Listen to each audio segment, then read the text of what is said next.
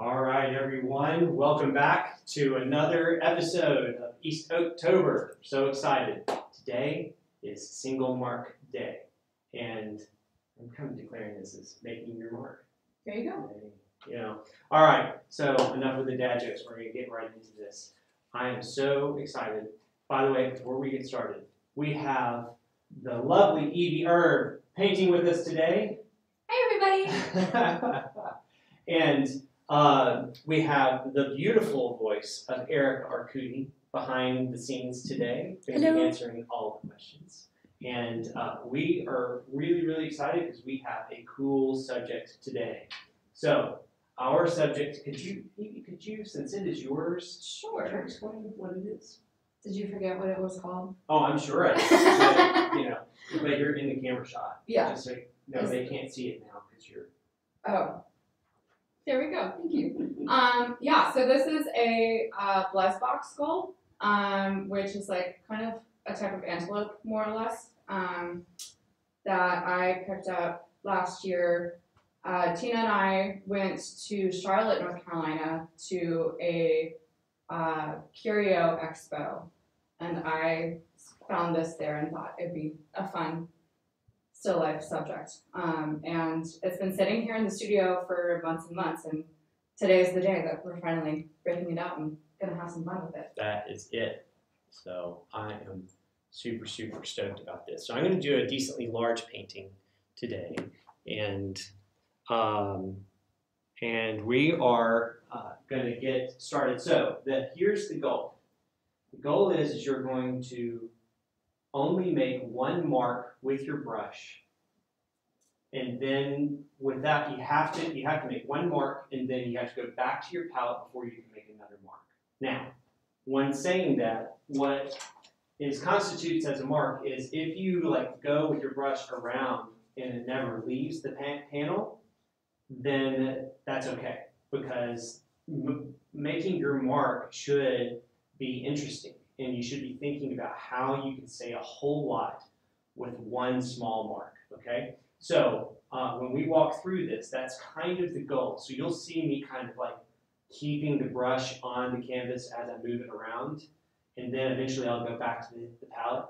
And guys, this is not something I typically do. So I'm sure that my habits will make me every now and again do it. But the goal is to try to stay focused and intentional, to try to only make one mark with your brush. So this is going to be just as much of a challenge as it is for you. The only difference I think is at the very beginning, for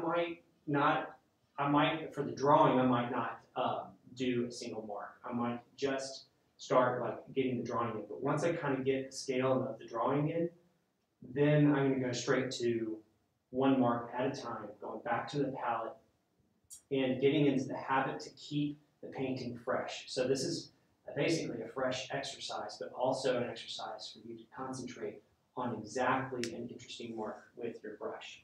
So Evie, while you're mixing up, you can talk about what you're mixing up, and I'm going to get some paint on my palette. Sure. Before I go ahead and sketch, I want to just do maybe at least 3 or 4 kind of base mixtures to go off and work on. So right now I'm mixing up more of a light tone for the I guess bone itself on the skull, and a little bit of raw sienna. I've got some yellow ochre and a little bit of lemon yellow from Michael Harding in here, and I think also just a touch of this manganese violet just to help neutralize it a little bit. Yeah, I'm really excited to paint this guy today. Been wanting to paint him for quite a while, so it's gonna be a lot of fun. Just move your camera just a touch, so sure, yes. So we have a little bit different setup with the cameras today. Where I have everything vertical because we're working on vertical panels. So let's see if we can make this happen. Let me know if you need me to. second. Gonna stick. There's such a subtle like yellow cast to the bone surface. Be really careful to try to nail that color. It's really subtle. This right here that I just put in is, what is this? Brilliant Yellow Kale from Williamsburg, which I think is titanium based.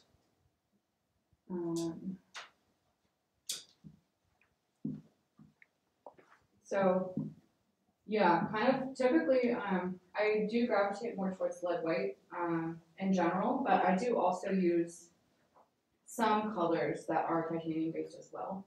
So I'm not like totally anti-titanium. It's weird to say.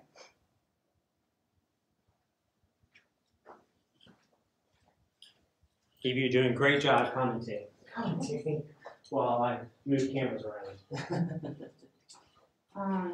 But kind of like what Lewis had talked about previously, I think my plan of attack for today is to just put in a rough sketch and kind of stumble in some quick background tones and then go in and start to really hone in on those brush strokes. Just to try to get like a nice solid foundation before we really start doing stroke at a time.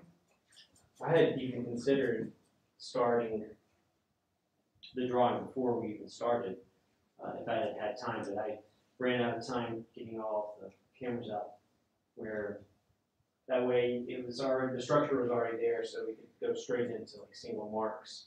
So feel free to draw with your brush or with your pencil or whatever you like to get the armature of your painting ready to go before you dive into doing all these marks.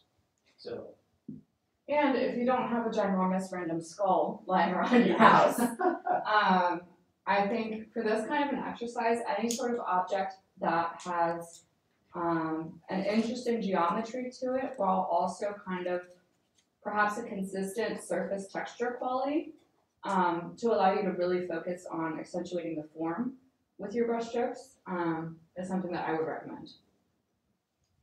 But it being Halloween time, I think probably a lot of stores have like fake skulls and stuff like that lying around. I don't know.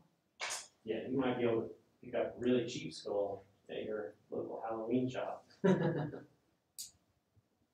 you're really desperate and really want to paint a skull, 'tis the season to go to those little costume stores that pop up during the season. Grab yourself something. Right. I'm just going to use like a basic transparent color, probably oxide yellow, to get myself sort of set up. I also do feel compelled to mention the person that I bought this skull from did tell me specifically that it was ethically sourced. So if anybody out there is concerned about that, hopefully that puts your mind at ease. That's a good point. Artists, boy, we love to paint animals, and we can't get them to sit still. So taxidermy is one of our best friends. Taxidermy and skulls and different things. My favorite story today of just somebody with that, with skeletons and things like that, is Daniel Sprague finding that horse carcass and then took it to be cleaned and then get rearticulated as a full horse skeleton. An entire horse? Yes, an entire horse skeleton. He was working on a huge commission that was, I believe, the Four Horsemen from Revelation, and for a big client. And so he used that, I think, as like the horse of death, or one of the ones. I can't remember actually all of them represent. That sounds like no small undertaking. No, I don't think. I think it was quite a feat. by. Wonder where he keeps it. Well, he has this huge studio space in a loft, and I've seen it in pictures and stuff up in the loft. So it's just so cool. I feel like he'll have some explaining to do if he ever has like an unsuspecting house guest that stumbles across it. Yeah. Why is there a horse in here? Well, it might be kind of like the dungeon situation because it's just his studio, it's like a big warehouse. There you go. So I think people kind of expect it. You have like artistic license. He has a lot of open figure nights there, which is really cool. So I typically often will see somebody that I know in the art community there, drawing from a model. They typically post something about it. So That's awesome. yeah, it's pretty cool. My favorite story, I hope she wouldn't mind me mentioning it, about somebody that's like, I don't know, taxidermy related, is Carmen, who painted with us, last week? 2 weeks ago? Last week, I think. One of her favorite subjects to paint is her granddaughter.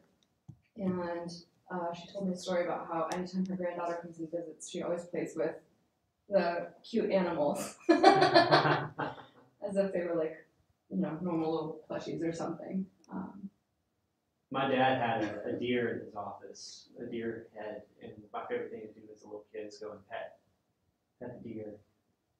That was a lot of fun.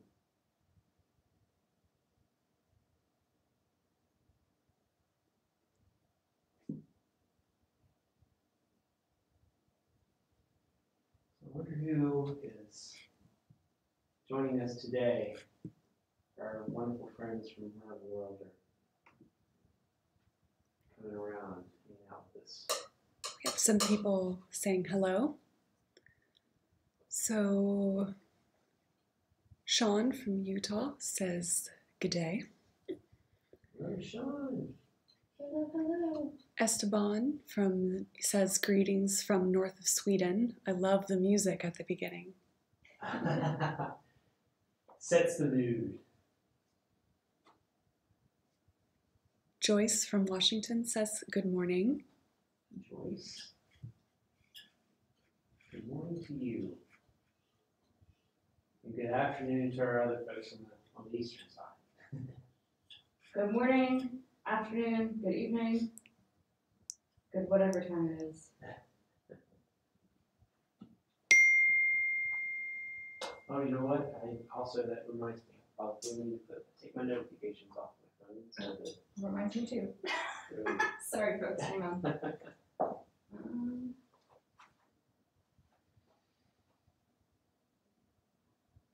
Yeah, it's kind of pointless to do the single brush part in your drawing because, well, it's just a drawing, and it's going to be the same color anyway. So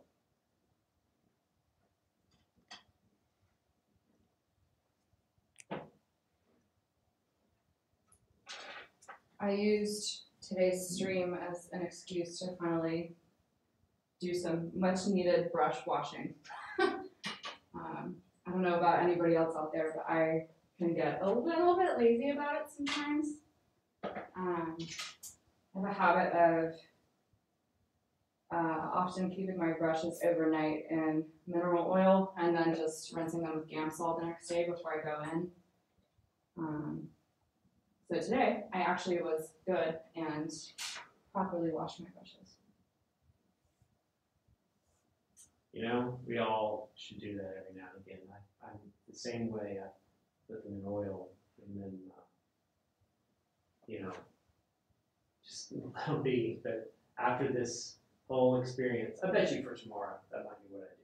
It's like make sure I do a good wash of the brushes. We also have more hellos coming in. Nice. I have to look up the flag for this person, so I'm going to come back to you. But Jonathan from Maine says hello. Alyssa from Australia says hello. Moonsoon from southern Turkey says hello. Wow. The whole crew. Awesome. Julie Messersmith says hello. Hey, Julie. Matt says, finally, I have arrived. Oh. Denise from New Jersey says, hey. And we have a hi from sunny Omaha. So lots of people saying hello. I had a lot of friends there recently because Ole Miss, my alma mater, won the World Series of Baseball there 2 years ago. And it was the first World Series to win. So I had a lot of buddies going out to watch them play. That's my only Omaha fact. That and that I know how to play Omaha poker. That's about it. How is Omaha poker different from normal poker? So poker basically has a parameter of like hands that win against other hands. And so the difference really comes down to how many cards are played and how people, there's like sometimes there'll be community cards that everyone gets to play. They go into the center of the table to make the best hand of 5 cards.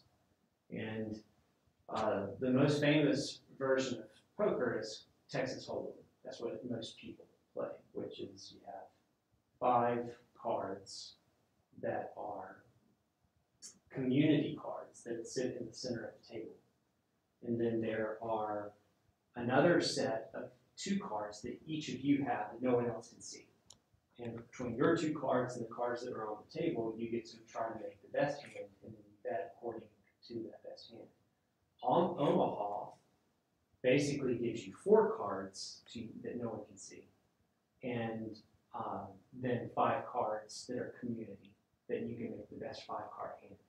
So it's crazy betting because everyone's got a really good hand, typically, because you have so many cards in your own hand to make with the ones on the board.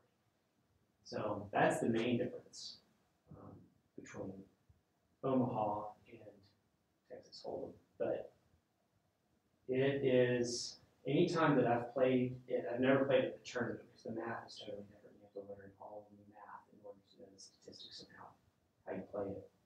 But anytime that I played in tournaments, it was always Texas Hold'em because that was what I knew.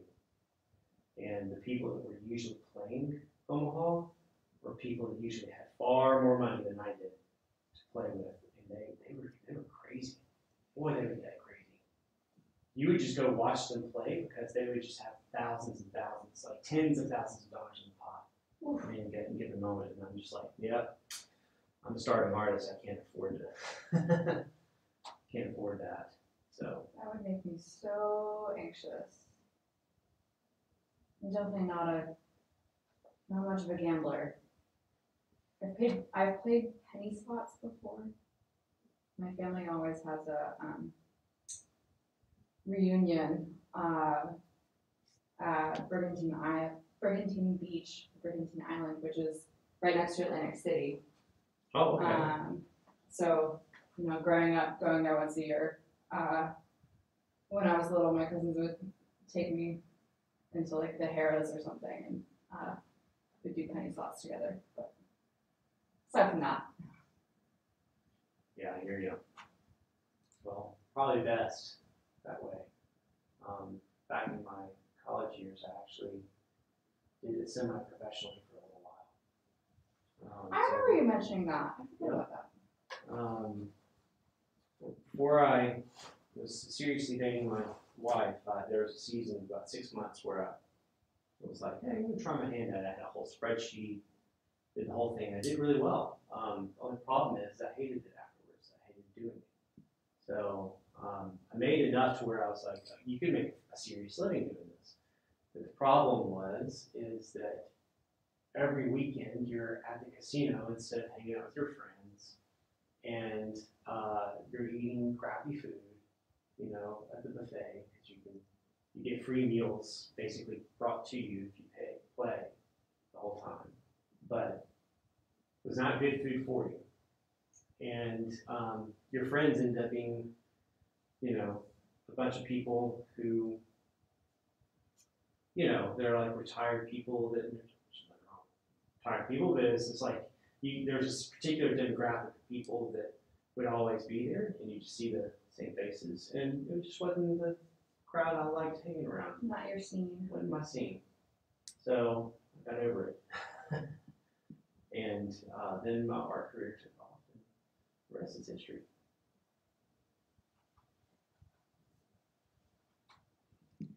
All right, I almost have enough basic lines down to where I feel like I can move to the next stage. You know, I didn't want to get it perfect. I just wanted to get scale, position down, and work from there, because part of the freshness is using a bit of the marks to create the drawing, and sometimes the imperfections that make the painting beautiful. So I'm going to use a lot of the drawing parts of this as part of the way to kind of gain energy in painting. All right, so we have hello from Elmo from Brazil. So thank you, Paul, for helping me out with that flag. That's awesome. And then, Evie, can you remind us what type of animal skull that we are painting? Yes, kind of a weird name. I can spell it for you. It's called a Blesbok, Blesbok, I believe. There's also another species that's called a Gemsbok, which is similar, but this one in particular, I believe, is a Blesbok. It's kind of a mouthful. Isn't it though? You know? I will say, I was making the joke yesterday that it almost sounds like something Dr. Seuss would make up. You know, can't you just hear a Blesbok being in one of his poems? Totally, absolutely. Sue from Virginia says hello. Hi, Sue. So you're too close. You gotta come visit. I bet Virginia's looking really pretty right now. Oh wow. All the leaves and everything. Be a great time to go.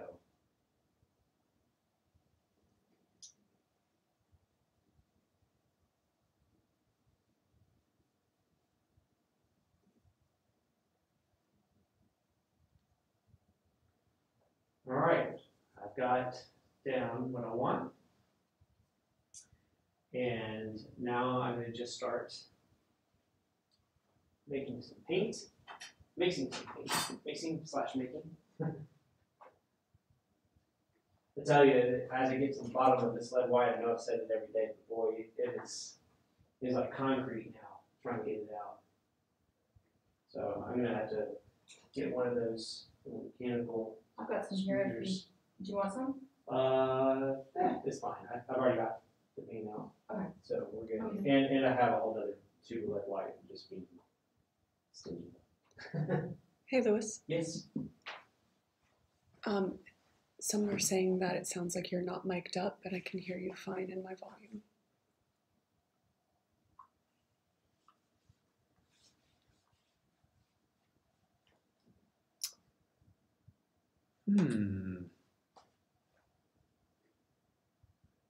That one's an interesting one. The sound is fuzzy on this end too. Well, in the meantime, while Louis figures out some audio stuff really quickly, a little bit about what I'm working on at the moment. I'm trying to really quickly mix up some background tones. Just do one really quickly for the shadows that are being cast by the skull. on the cloth and then one for the light in the cloth. I'm gonna scumble those in around really quick and then go ahead and get into making some of these delicious marks that we've been talking about. All right, everyone, this should sound better. I actually had one of my features clicked off. So let us know if this sounds better to you, but it should be all fixed. Thank you, audience, for letting us know sometimes when we're doing tests, there are many, many points of failure. And so it is helpful sometimes when y'all let us know what is going on. So thank you. Okay. Enough of that. Mixing time. We have hello from Northern Idaho, Nikki from Northern Idaho, Emily Fossum's here. Hey.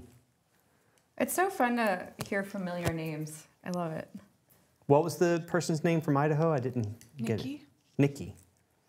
Hi, Nikki. And the sound sounds better. Wonderful. Sorry, Awesome. everyone. I just didn't click one of the boxes that I needed to click. That's how life is sometimes, right? Yep. Just got to click the box. It's funny because when we're doing these live streams, you know, of course, this is not something that was even a thing until we started doing it. But, you know, if you watch, like, say, a sports broadcast or a news broadcast, and you're like, oh, you know, it's just, how complicated could it be, you know? Well, it is very complicated. You have only 27 different wires going in and out of computers and going into other things in order to come out again. And, you know, it's just we have like 7 different programs running. And all that to say is it's a joy to do. And I'm excited that we get to do it. And the technology is capable for us to do it now. But it can scramble your brain a little bit to like think about, okay, this needs to feed into here, and then it needs to go out to there. But if I don't have this canceled, then we're going to create like, you know, reverberation or echo or, you know, so it's a whole new world of learning. Yeah, Lewis has, from doing this and dealing with all the tech and everything, he's really become like full-time artist / full-time audio engineer / full-time videographer. Just / full-time. He's a man with many hats to wear. There's certainly so much that goes on behind the scenes in order to make this happen. Maybe whenever we do make a blooper reel, we'll have to include some like shots showing like the extent of the equipment and everything involved. We could make an amazing blooper reel. I need to do that all the way from the inception, like some of the videos that we first did when Michael Klein, Josh LaRock, and I were making our first set of videos in New York City, and the amount of bloopers that we had for those that I think are still saved, archived deep in the belly of some of my like hard drives. Boy, it would be great to pull that out. It'd also be great to see what I look like 10 years younger without a beard. I know, every time I see a photo of you without a beard, I'm just like, who is that? Who's that guy? I've been threatening to everybody here that I'm just going to show up one day beardless. So it's going to happen. Actually, I think that could be your Halloween costume. That could be. The beardless man. That could be. It's funny though, because I think emotionally that would be too traumatizing. I'd have to like slowly taper down. You don't have to get. We can all tell that you could like having it. I've enjoyed it, but you know, I also like changing things up after a couple of years. So we'll change it up, and it can grow back. So. What is that? There's a meme online that says something effective like facial hair is men's makeup. Yes. And then there's it's a picture of Jason Momoa just as Jason Momoa, and then a photo of him like photoshopped with no facial hair. It's pretty funny to look at if y'all have ever seen that. One of my favorite quotes that I've heard is beards making ugly men looking good since the dawn of time. Making ugly men look good since the dawn of time. That's funny. All right. So I'm going to probably try to make the background maybe not a drapery, but maybe kind of like a painted, rustic-y wood something. Ooh. But same color, just make it look flat and kind of as if it's hanging on an old barn wall or something. Yeah, I'm really enjoying like the soft sort of like gray purpley color in this fabric. I think I have a wash on my panel that I toned initially with green, and then I went over it with more of an orange wash with transparent red oxide and Indian yellow. And the way that this purple is vibrating with that, some of like the orangey yellow coming through, I'm really liking the look of that. Nice. We have a question here from Esteban. Do you guys ever erase with something? What would be the best material? Just a rag? Do you ever sand your paintings? I'm not sure watching... I think he watched a video where someone was mentioned sanding the painting. I have only ever sanded one painting. In the hopes, it was a study for a portrait that I did, and I was like, I don't need this study, I want to reuse the panel. And so I sanded the study in the hopes of reusing the panel, and honestly what I ended up doing in the end was just flipping it over and using the other side and gessoing the other side and prepping it. Yeah. So I've never really sanded a piece for the intention of like going back into it in that way. But occasionally I'll use Q-tips. Honestly, it kind of depends on like how much surface area you're trying to remove. Q-tips are good. What I actually really, really love are, you can find these like wedge-shaped makeup sponges at pharmacies that are used, women use them for like makeup remover and stuff. And you know, they're really pretty cheap. They're probably bad for the environment, but they're like this big, they're wedge shaped. And that kind of, as an eraser, gives you a lot of control over like how precise or like how wide you need it to be. Almost like if you imagine the end of a highlighter pen, kind of gives you that same degree of control of like thick and thin. Yeah, what about you, Louis? One thing that I typically do, especially if I'm drawing or something, I'll always keep one brush, typically a hard brush or some sort of like either hog's hair or ivory or something that has just a tiny amount of lean medium and no paint on it. And I'll use it to erase a line. And that works really well.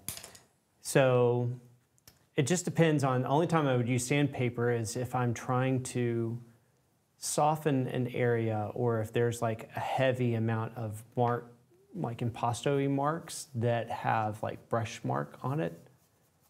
That I might use sandpaper to kind of bat down a bit of the brush work so that I still have room to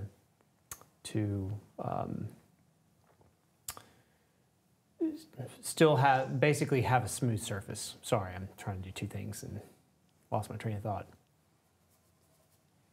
I also really like, as an alternative to just normal sandpaper, I really like sanding blocks, especially for like working with, you know, ACM panels, which are very flat. I find that the sanding blocks actually like give you something to like really grip onto. And I find that they actually allow me to work a little bit faster than just using a sheet of sandpaper. Do you consider the materials you've painted with when regarding sanding?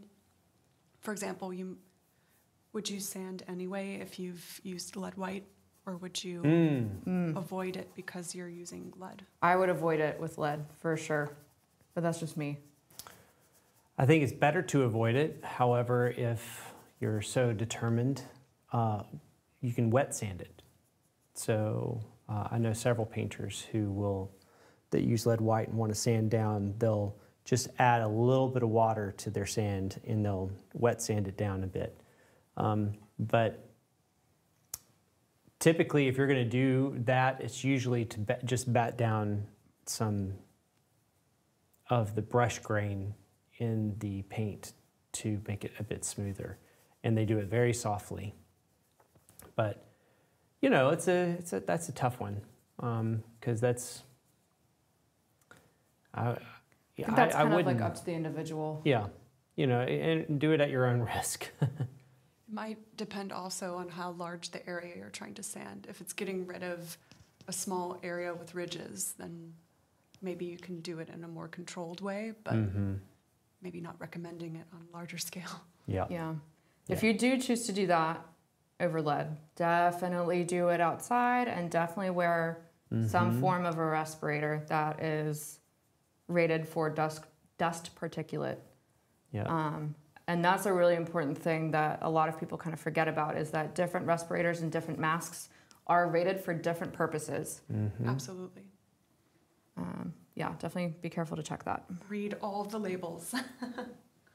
It's funny because that was the first time I ever heard of an N95 mask, way before pandemic seasons, you know, from George O'Hanlon being like, use this. And like one of the ones was an N95 mask that you would get from the store, from the like hardware store, from like Lowe's. So it was funny because when the pandemic hit, I was like, I think I have an N95 mask. And like went into my garage and found 2 dusk masks that were N95 rated. Yeah, I had a bunch, kind of similarly, I had a bunch on hand from working with ceramics and working with clay. Right. Yeah, glazes, man, those are just as toxic, if not more sometimes. I mean, even just sweeping the floor. Oh, I know, like the amount of silicone clay particulate. Yeah, silicosis is real. Oh, I just went over. Well, Yeah. here's a perfect example of erasing, right here. I just went over where I want my skull spot would be. So I just took a little bit of, well, in that sense, I took Gamsol, but usually I get lean medium, and I'll just push it in with a clean brush up. And in the spirit of one mark, I'm doing it all with one mark. Trying to stay true to the vision. There you go. We have a question about your palette, Louis. Mm-hmm. What is the red between alizarin and the yellow on your palette? That is vermilion made by Rublev Natural Pigments. Fancy. And it lasts forever, but it is the most expensive color I think I have on my palette. So, but I bought it like 5 years ago. So it just keeps a really long time, so you know it doesn't dry out on you. So it's a great color. I love it. But yeah, it's great. Try it out. I once hand ground my own lapis to make a paint out of. I think it took me like a week. Wow. It ended up being a gorgeous paint, but oof. There's a reason why some of these are so expensive. It gave me a new appreciation for that. Yeah.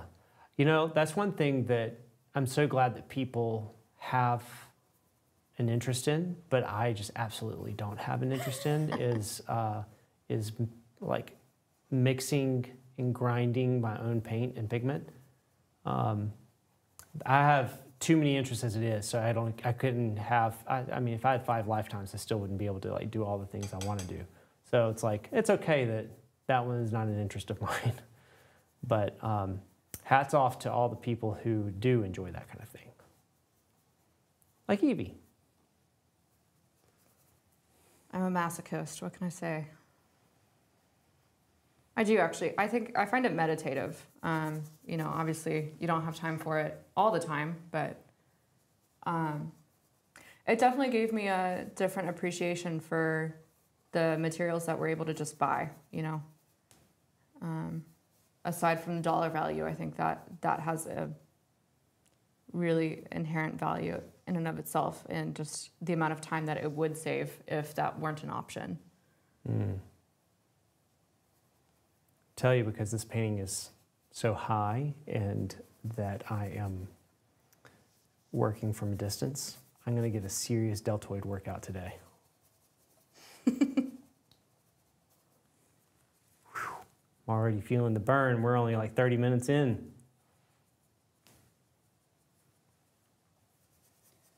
Marjorie, sorry, I read that incorrectly. I'm sorry if I mispronounced your name. Margie from Minnesota says hi. Hi, Marjorie. Hello. Glad you could join us.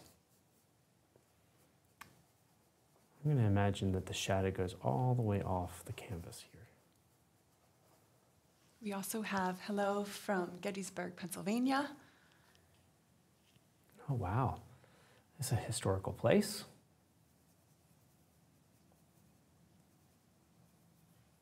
And we have a question. Has anybody tried lead sulfate?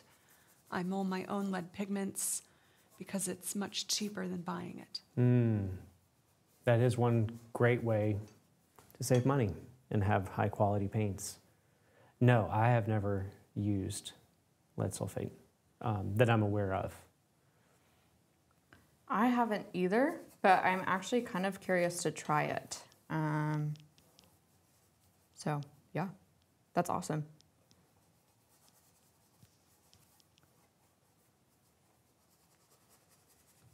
I think this weekend, so long as I have time, I actually have some carmine that I extracted myself while I was sick last week because I was so hopelessly bored while being sick and out of the studio. So I've got some carmine at home that I want to percolate into a lake pigment and mull.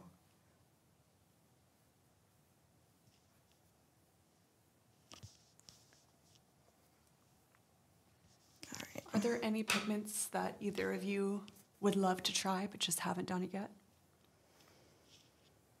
I always screw up the pronunciation of this. Orpiment? Orpiment? Which one is it? I cannot remember. I don't know why. It's a yellow. It's a really actually historically significant yellow pigment that is not easy to come by and also expensive. But I have always wanted to try it. Well, that sounds pretty cool. Let's just say that all the paint colors I do not have on my palette, I'm interested in trying. There you go. So you do get used to using colors because you know how to control them.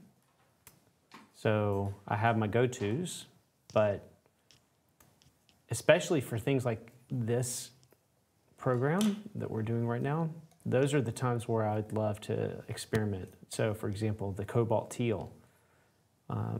Definitely wanted to try that out and give it a go, and I really enjoyed it. I mean, the control over a wide expanse of color was very interesting, that I could make pretty much any color available with it, as long as I had a medium chromatic dark color. That was the only colors that I found sometimes could be a challenge to create, were some of the darker chromatic colors. But overall, it was cool. had a lot of fun playing with that. I actually, to add to that, I just thought of one. I really, really, really want to try malachite. It's not used very much anymore because it is a semi-precious gemstone and it is really expensive, kind of like lapis. But I have seen it on historical manuscripts. I actually went to the library at Trinity College in Dublin a few years ago and got to see the Book of Kells. And the room that they have the Book of Kells displayed in, they have a huge exhibit, or at least they used to, accompanying it, that talks all about historical pigments and the pigments that were used for illumination. And it's fascinating. I love it so much. I think I have some pictures saved somewhere on my computer. But one of the pigments that they used in the Book of Kells was malachite. And ever since then, I've always wanted to try it just because it's like the richest, yummiest green. Yeah, if anybody out there has ever tried it or wants to try it, would love to hear about that. Is malachite fugitive? No, it should not be. It is considered an earth pigment, like ochre. Okay. So it should not be fugitive at all. Cool.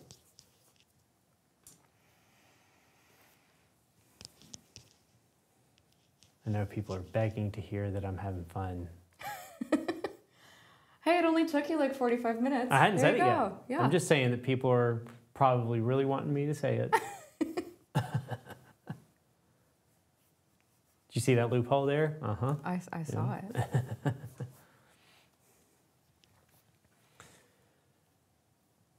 One of the reasons I wanted to paint this is because I think that it has so much energy and interesting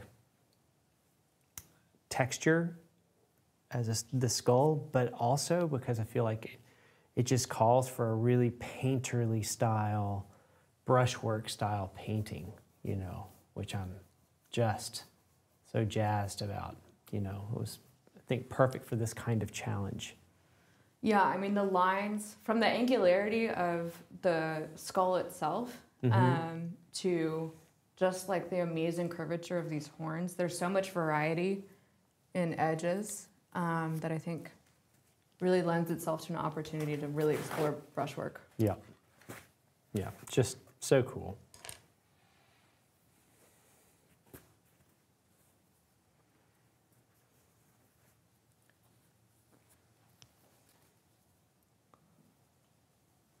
People in the comments here are sharing their love for, is it malachite? Malachite, yeah. Malachite. Malachite, that's awesome.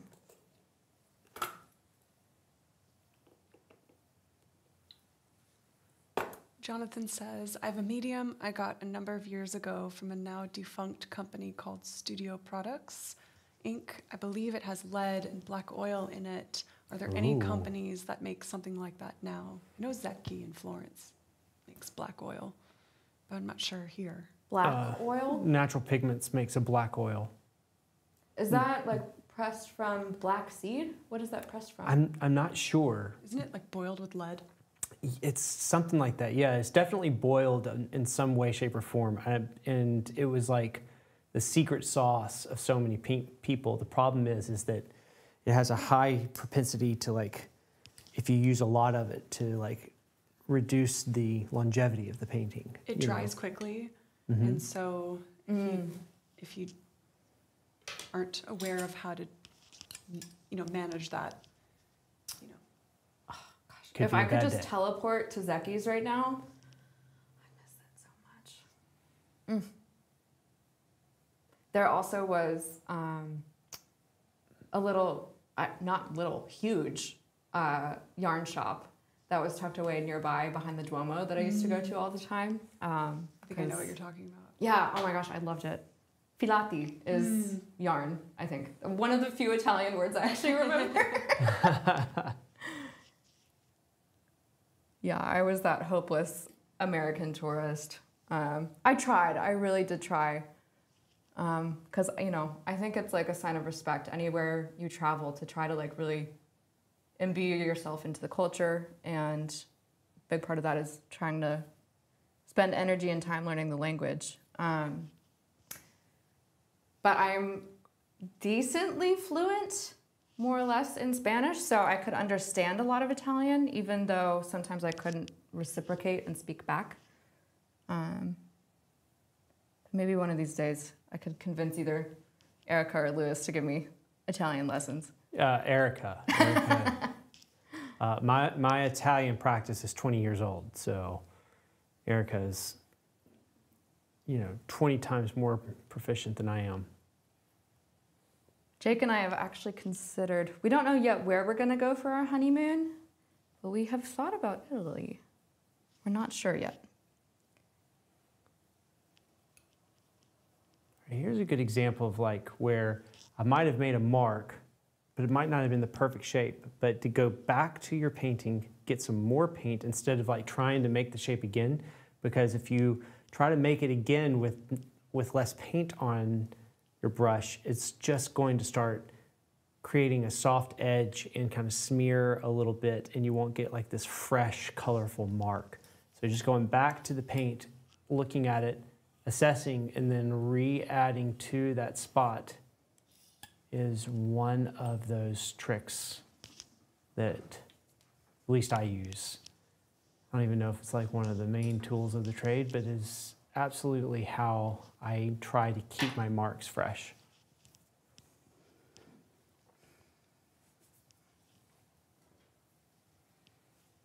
Seems to be about confident, meaningful mark making versus an aesthetic decision of freshness. It's if it's confident and meaningful, then you're already covered with with freshness. I think I like to think of it as every stroke is a declaration of something. Every stroke that you want to say something must say something and can say something. And so I think there's a level of confidence involved in that I think is good to practice, because I think sometimes I can be a little timid in my mark making, or just kind of oh, I want to try this, oh, I'm not sure, I'm going to go back and forth a little bit. So having the opportunity today to just be nope, make the mark, I think it's really exciting. It's a lot of fun.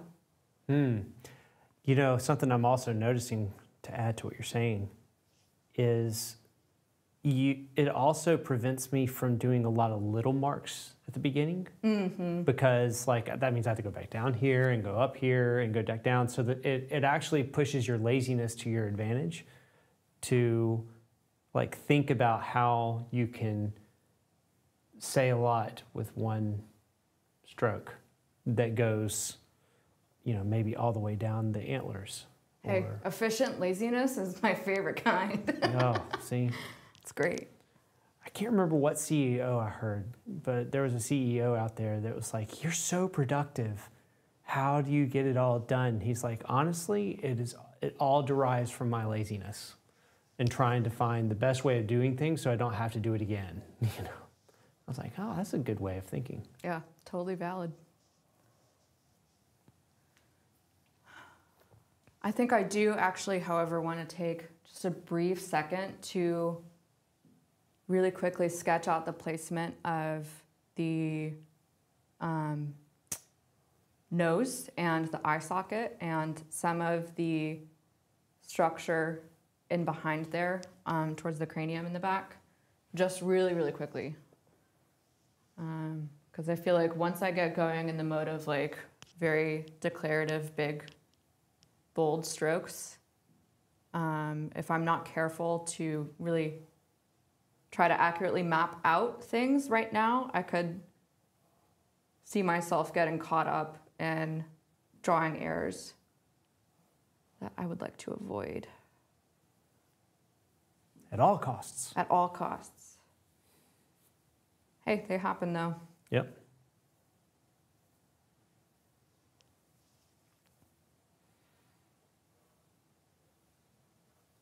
Matt mentions that he practices his mark making by going full abstract in the beginning. It's a great way of doing it. It's a really great way. In fact, you can gain a lot of energy. You know, if you don't know what you're doing, it can create a muddy mess. But if you know what you're doing, it can create a whole lot of energy in a painting to do that. It's awesome. Yeah, I might have to try that. Sounds like a lot of fun.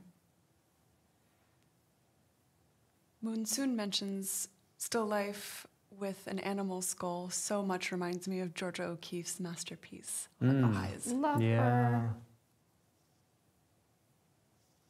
They had a Georgia O'Keeffe exhibition here in North Carolina at the North Carolina Museum of Art a few years ago, and I got to go see it, and I fell absolutely even more in love with Georgia O'Keeffe. Although I think I love her work, I'm not ever really interested in painting in kind of the way she painted. But that's what I love so much about it, is like I appreciate it and I want to do something different while taking like some of those lessons and seeing the value in it anyways. Yeah, I mean, isn't that the beauty of art? There's so many people that I absolutely adore that have no desire to paint like. And, you know, there's so much appreciation in just the idea of poetry and creating works of art that allows for us to connect to something else that's inside of us that that resonates with us. But it doesn't necessarily mean that we're inspired to paint that way. We just enjoy the fact that somebody is connecting to some part of us that we are now discovering. You Well know? said. Absolutely.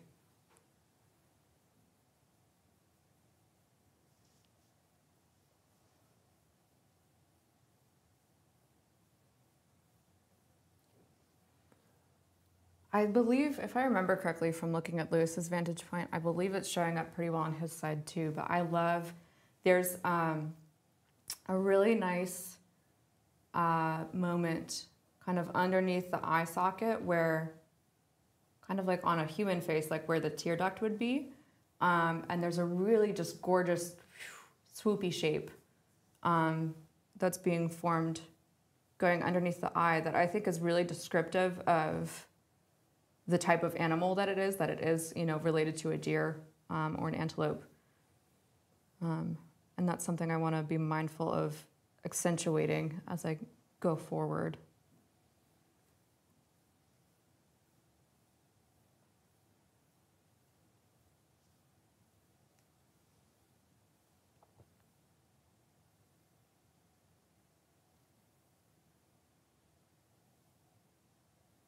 Erica, have you ever painted any animal skulls before? I don't know. I don't think so. I feel like for some reason that's impossible, but Yeah, I'm like, how could I have not have painted? I was just thinking, because I was trying to think like from your work, I'm not sure that I've ever seen one. I don't think I have. Well, maybe we'll have to have another Oh, there'll be this day with this guy. Yep. Oh my gosh, I would love it. We should name him. We should name him. If anybody out there has name ideas for him, we can take a poll. Erica, I'm sorry, I feel like I interrupted you there. What were you saying? You would love it? I would love to paint this guy. Yeah. Those horns are so beautiful. Really are. That's what I love, I think, the most about painting animals and just, you know, subjects from nature in general is just the amount of appreciation that I can get for this animal by spending this kind of time with it. And, you know, hopefully trying to honor it. And, you know, the fact that it was once a living thing, and trying to honor that. I find a lot of poetry and meaning in that for me personally. Yeah.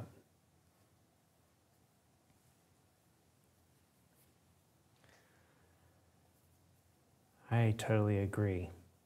We have several animals here that have been either generously donated to us or that we've purchased for the purpose of painting. And we have a beautiful medical skeleton that is real. And in all cases, we love them in the sense that we have a deep respect for them and we want to honor them by representing them sometimes in our work. So, but we also appreciate it if they're ethically acquired, you know? Yeah. So.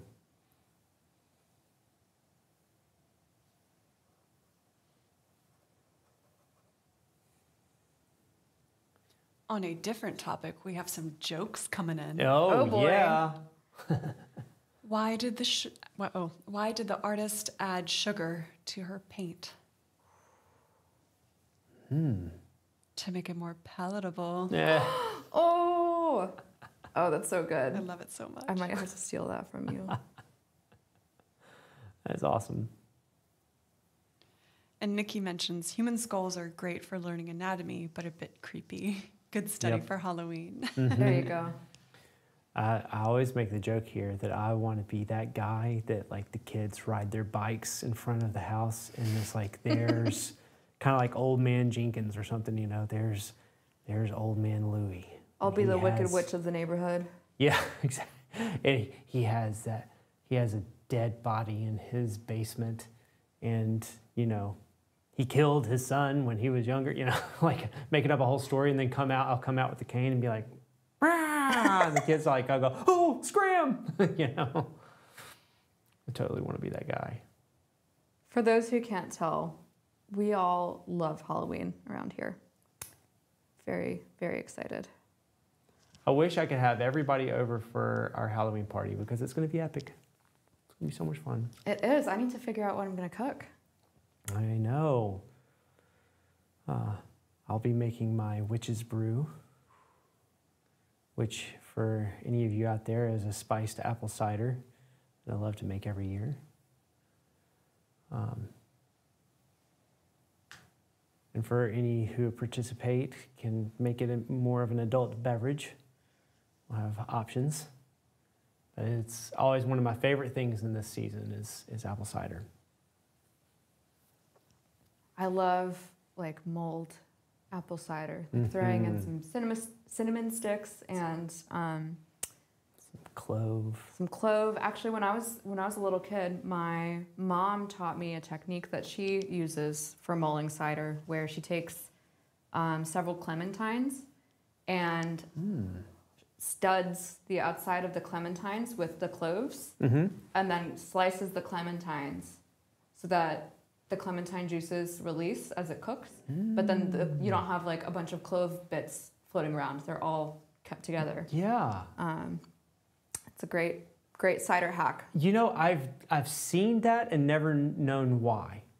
Just That to is keep so it, cool. yeah. Just to keep it from like, you know, because I have to always strain the clove bits out Yep. and all the, you know, and the allspice. Yep. Of course, I guess it doesn't really work for the allspice because they're like little balls. but Yeah, I think for that, maybe if you had like a little... mesh or Actually, I can bring some. I have some little muslin reusable tea bags at home. I can bring. sweet. Bring Yeah, it, bring it. 'tis the season for some cozy cider. Nikki says, I want to make some. Yeah, no, I'm kind of craving some. I might have to have some tonight. Yep. And another seasonal favorite thing of autumn bonfire ghost stories. Oh, yeah. Yeah, that sounds amazing. I have not had a bonfire yet this season. I feel like my fiance and I love having bonfires every year and, like, you know, just sitting out back, telling stories, talking, reading books, roasting s'mores. Just enjoying the sweet spot this time of year it just when the it weather smells is so good. The smell of like the wood smoke with the falling leaves, like the way the autumn smells is just It's the best, isn't it? so nice. Last night would have been the perfect night for a fire. because it wasn't so cold that you still had to bundle up and like hunker over the fire. But it was cold enough that you could be cozy by it. And you wouldn't sweat. Yeah. You know, like it was just an absolutely perfect night for it. We had a bonfire at our house, I think it was maybe 3 years ago. And I was wearing a pair of boots at the time that I thought were leather. And I found out they were not leather. Uh-oh. Because I had my feet a little too close to the fire and they started melting. No! It's like, oh, whoops. Well, silver lining, you saved a cow, you know. Yeah, or whoever made them saved a cow.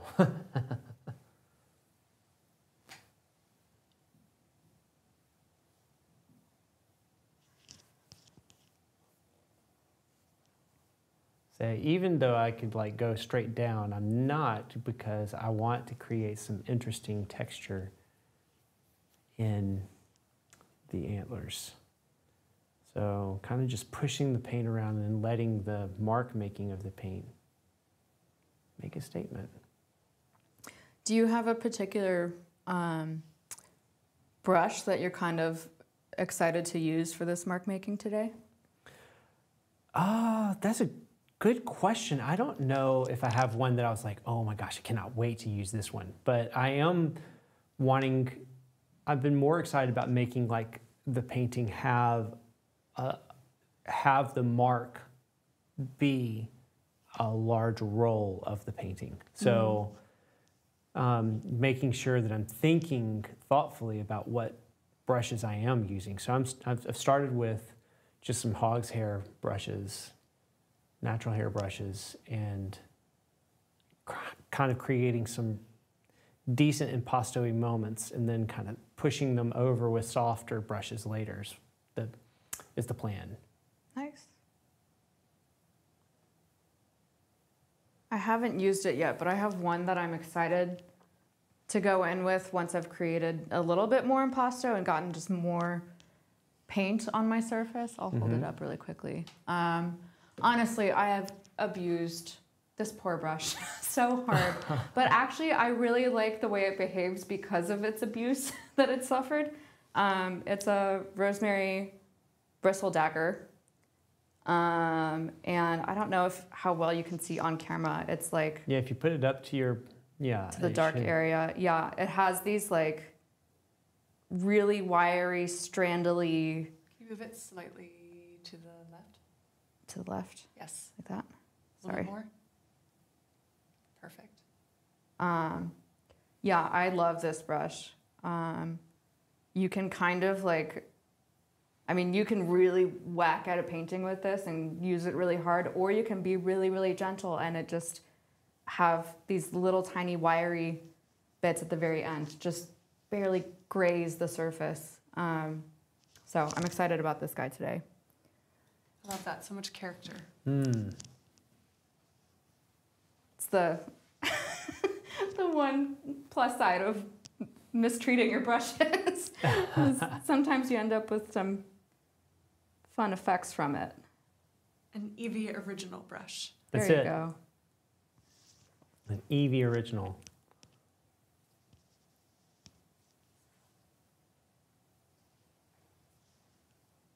I think one of the things to consider is just don't be afraid to just put down a mark and not worry about if it's perfect, because there's just so much energy in just an interesting mark. And you know, we're not painting a face and having to get the perfect identity down. We're working on trying to like build some character in this painting. Yeah, I think in that way, painting an animal skull is maybe a little bit less kind of a pressure cooker situation than painting a human skull. Yeah. Because, you know, painting a human skull, if you get something funky with the anatomy, I mean, it's gonna pop right out at you. But, you know, here, if we get something a little bit wonky, yeah, you know, unless you're like a biologist or something, you know, it's okay. It's a little bit less stressful from an anatomy standpoint. Though I guess Lewis does have a background in biology, so. it's true. Biochemistry. Biochemistry. Yeah. which, boy, I loved it so much, but I loved painting more.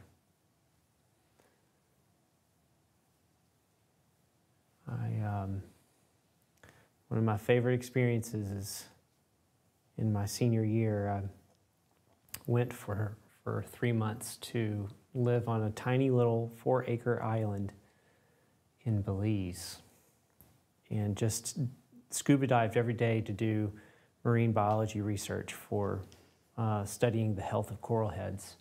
And it was just a blast. How many years ago was this? Because I'm sure that kind of research would have yielded very different results today. Well, they do it every year for the purpose of seeing the progress. But yes, and they already had at that point data from the island to how much the island itself had shrunk. Wow. And yeah, we were measuring things called flamingo tongues, which was a certain type of sea slug that was a really good correlating predictor of the health of the coral head because they kind of like a parasite. It'd be like, you know, how healthy is your house by seeing how many cockroaches are running around. You know, it's kind of the same idea. No. And so the more you see, the less healthy the coral head was. And they had some sort of propensity to, I can't remember what it was that pushed them to have, I don't think that they directly caused the bleaching, but they were just a litmus test. So that and I think it was butterfly fish. Butterfly fish also were a predictor of the health of the coral head because too many butterfly fish was unhealthy for the reef, and I can't remember. It's been too long. But the only one that I know about in that regard is it the sunflower starfish? That contribute to bleaching.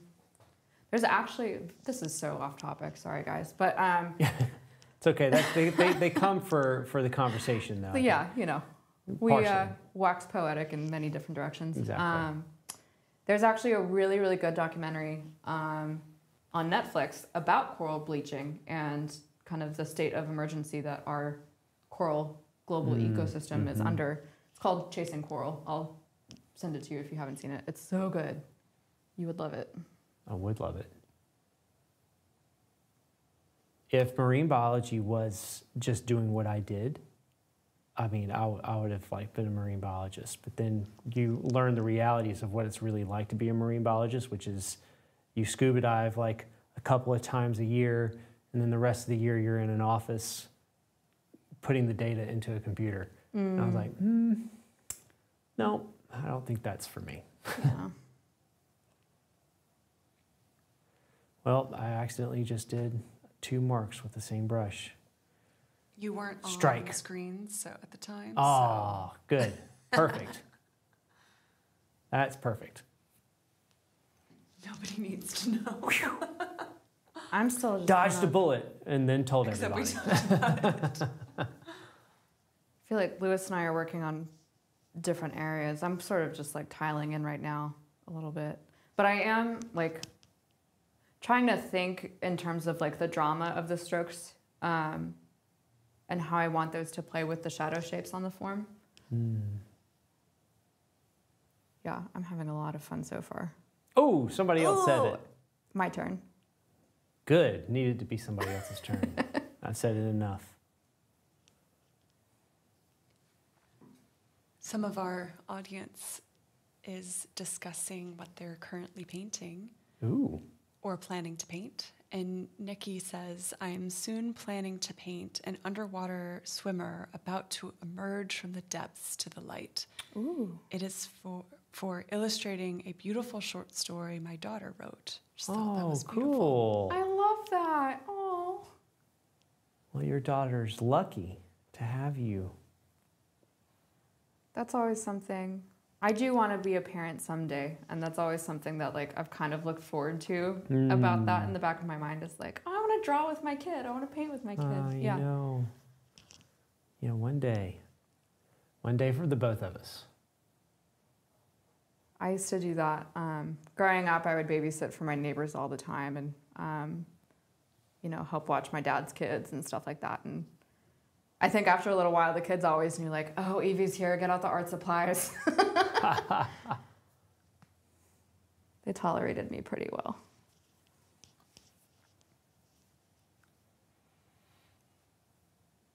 Honestly, you'd be my like favorite babysitter for sure. Be like, she's bringing the art supplies. I had, Yeah. oh my gosh, in the 90s, I had this one babysitter that I will never forget. Well, for a variety of reasons, but one of which is she had this like craft kit that she would bring with her. That was kind of like an easy bake oven, but instead of like making cute little baked goods, you made squirmy plastic bugs. Nice. Yeah, I don't know. It sounds really weird, but I loved it. Oh no, that's awesome. Yeah, I grew up with two brothers, so I was a little bit of a tomboy, but yeah. Oh, I love that. It's squirmy plastic bugs all the way.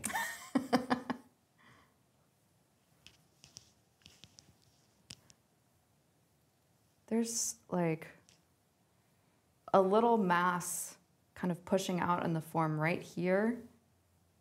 And I'm not really sure what, maybe that's like part of the nasal cavity meeting up with the rest of the skull. I'm not really sure what's under there or what, that's all about. But I do want to make sure to try to capture that form kind of coming out a little bit right here.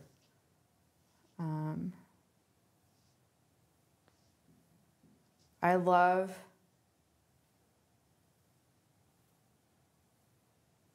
all of the subtlety of everything happening in the shadows right now. It's such a cool form to paint. Matt says I made those plastic bugs. Oh, yes! I'm not the only one. That makes me so happy. It is awesome. Yeah, man. There were some weird kids' toys in the 90s. I don't know. And kids' shows. Kids' shows in the 90s were like kind of disturbing. I feel that way about also like the late 70s and early 80s shows. Like I look back to some of the like PBS shows. There's one called the Alphabet People that today still haunts my dreams. Like it was, it was a kid's show, but the people looked so creepy. Ugh. And I was just like, oh man, I don't know what you were thinking. So, but yeah. As a kid, I had, it's funny in hindsight, but as a kid, I had terrible nightmares about this like space glob monster from a Math Blaster computer game that my mom Nice. made my brothers and I play. And this monster like kidnaps a cute little robot character, and I don't know why, but it gave me nightmares for like a year. That's crazy. And I think, I don't know, maybe subconsciously it contributed to why I don't like math so much. Who knows? Opposite of the intended effect. Right, exactly. Oh.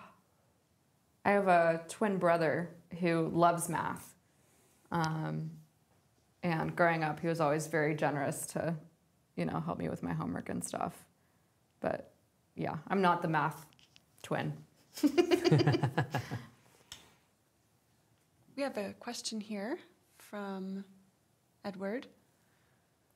I wonder if you know or could recommend someone who paints with titanium white or other non-lead white, but also has lots of texture or brushwork shown in the paintings. Or perhaps if you're using titanium, how you can incorporate texture in your painting. Well, I actually mix my lead white with titanium whenever I'm painting a painting like this. And it's just more about loading your brush with a lot of paint and doing exactly what we're talking about here, which is making one mark and leaving it. So if you do that, the texture stays. The problem with a lot of people is they'll put the mark down and they'll keep pounding that mark until there's nothing left of it. So this at least helps kind of level the playing field if you just leave it. And so that energy will stay in the painting. Yeah, So- I've actually only been painting with lead white for several months now. And, you know, prior to that, I was using titanium.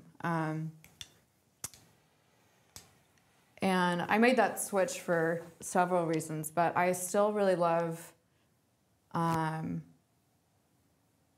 hold that titanium paint has, which is one of the reasons why I still do use a number of paints that are titanium based. But yeah, and I think that's true for a lot of people. You know, I think there's such a like, I don't know, funny like dichotomy of like, ooh, do you use lead or titanium or Kremnitz or flake or I don't know, like artists get like so like up into like what white are you using and Yeah. use them all. Yeah. I mean, I use, you're right. And that's, I don't use them all. I use titanium and lead, but for the people out there, I use different varieties and they're all great. I actually think that titanium works great for alla prima painting. I tend to cut it because I do think it's a little overpowering. So I cut it with lead just to make it have less of a tinting power. But anyway, I think that Evie speaks truth. I think it's an opportunity as well. If you're just using, meaning if you're only using titanium white and you're not having an additive or cutting it with something like that, if you're trying to get texture, it's an opportunity to see what different brushes you can use. For example, a bristle brush versus a synthetic or sable brush will leave a different kind of mark. And so perhaps if you're looking for texture, a bristle brush or something with, it's a little bit harder, maybe with it leaving a stroke, leaving the texture of the hair behind, could help you. Yeah. And I like what you said, Louis, about, I mean, you could still create an impasto with titanium. You just put more paint. You know what I mean? Right. Like, it's almost like maybe you need to have a little bit more than if you had lead in order for it to create that bodied impasto. But you can still, like, you can almost exaggerate it in order to get some texture. Yeah, exactly. And another thing that, now that you're saying that I wasn't even considering is you can add, calcium carbonate to it or something. So part of the beauty of like lead is that it has like this short paint, chunky effect that kind of drags and stutters as it goes across the painting. And if you want that effect with titanium, you can add calcium carbonate to it, and it'll do something of a similar nature. Yeah, I remember seeing you first do that last year. There's a ceramic supply store nearby, and Louis went and got a bunch of calcium carbonate. I was like, well, you working with clay? What are you doing? And he's like, no, I'm mixing it in the paint. And, from a ceramics background, I had never thought of doing that. So if you are interested in trying that technique and don't know where in the world to get calcium carbonate, anywhere that sells ceramic supplies should sell some of that. Mm-hmm. Good stuff.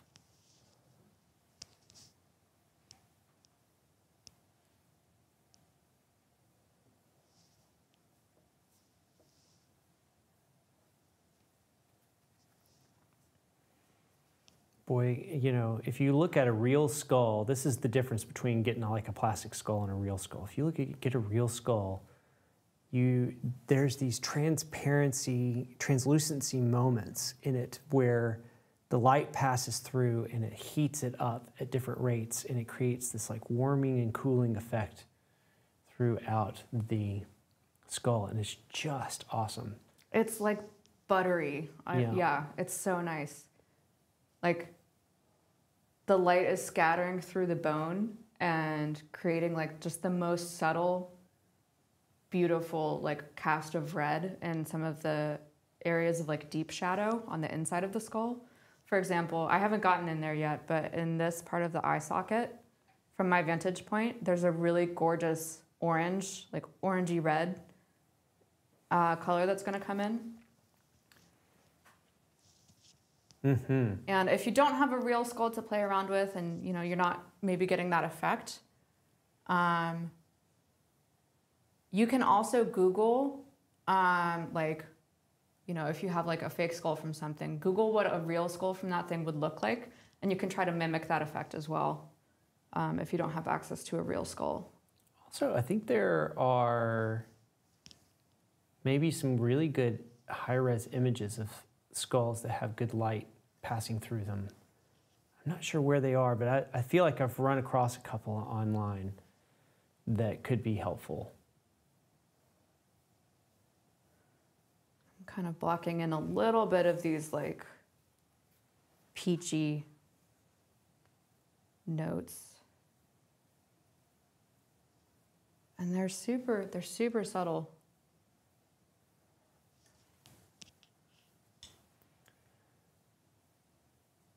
Well, I think it calls for a declaration that I'm having so much fun. Who would have thought? You know, kind of like halfway in, that's not bad. Not bad for me to like wait that long. There you go.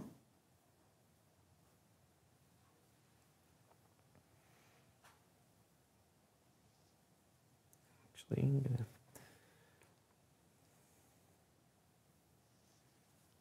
Yeah.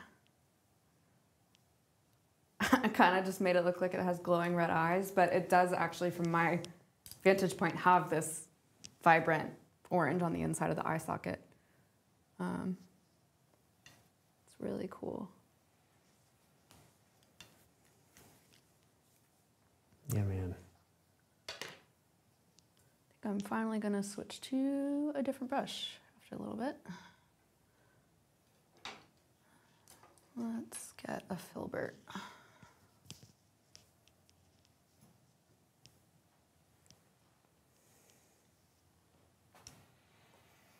Man, sometimes just paintings are yummy, you know? There's no other way to say it. They're just, I just want to like, just chomp down on them. They're so yummy. I feel like every time I look at one of Erica's rose paintings, I'm just like, Yep. yum. Want to munch on it. Erica has this sweet, cutest little dog, and the dog makes this little sound that's sort of its inside voice, right? It's its inside bark, and it's the cutest thing. She's showed us photos of him doing this, or videos, and he just makes this little hum sound. But we have adopted that from Enzo, the dog, and here, whenever we see a painting that just is so yummy, you just can't stand it, we make that sound. We go, You just want to chomp it. Yep. I feel like that should be one of our East Oaks trademark sounds. We should record like a sound bit of it to have. Love it. To press a button. Oh yeah, on our soundboard. Yeah. That'd be great. I'll send you a video. I'm gonna come over to your house with like professional recording gear. Okay, Enzo, and Enzo's just gonna stare at me. Take 237. Exactly. Come on, Enzo. Everybody knows a dog won't do tricks as soon as you get your guest over to observe them and be like, look, my dog can, sit, roll over, play dead all at once. None of the above will happen. None.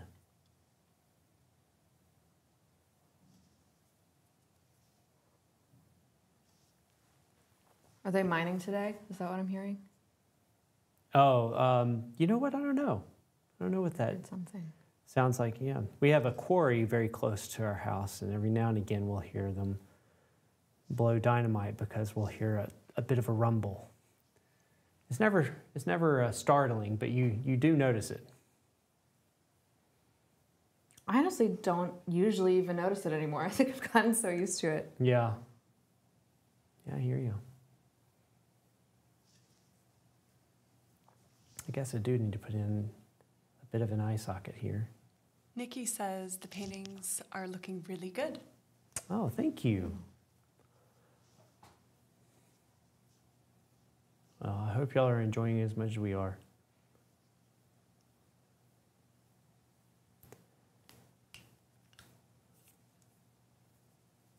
Put in a little bit of this background over here.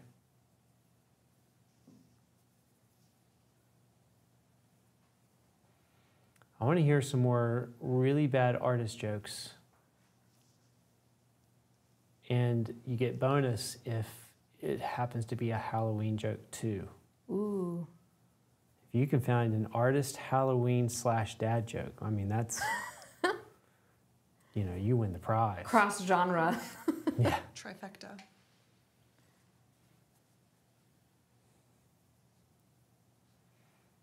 We do love our jokes here. Yes. Bonus points if you two or me can come up, whoever comes up with one first in their own head. I'm of dad joke age, so I should be able to do this. Let's see if I can. While painting.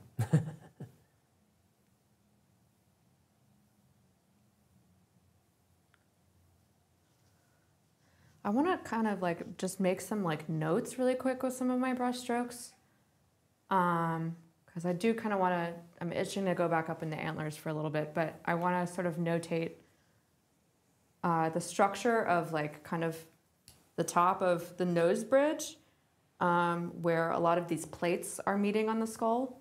Because I do want to go back in and kind of communicate that really subtle undulation of the subforms coming in.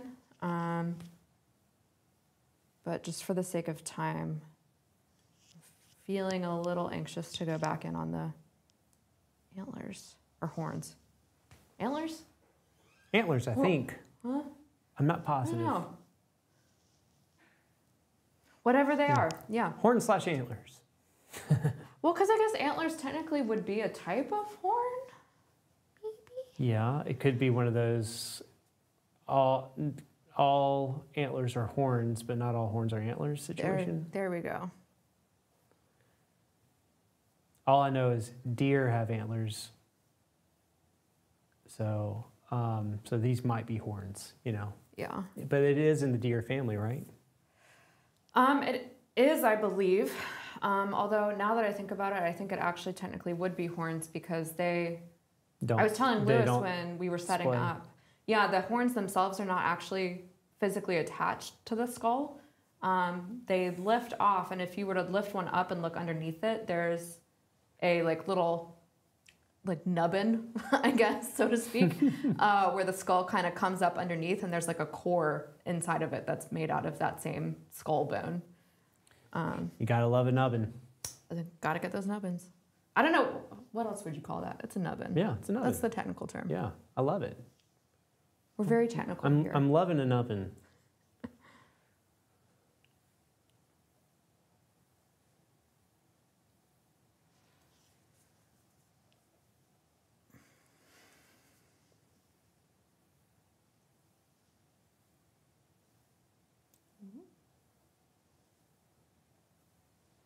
Oh my goodness. Sorry.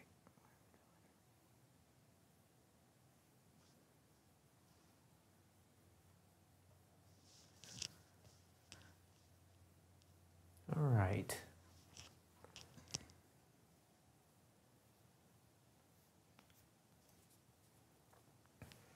Let me go back over to the background really quick and see if I can push the drawing in just in a few spots.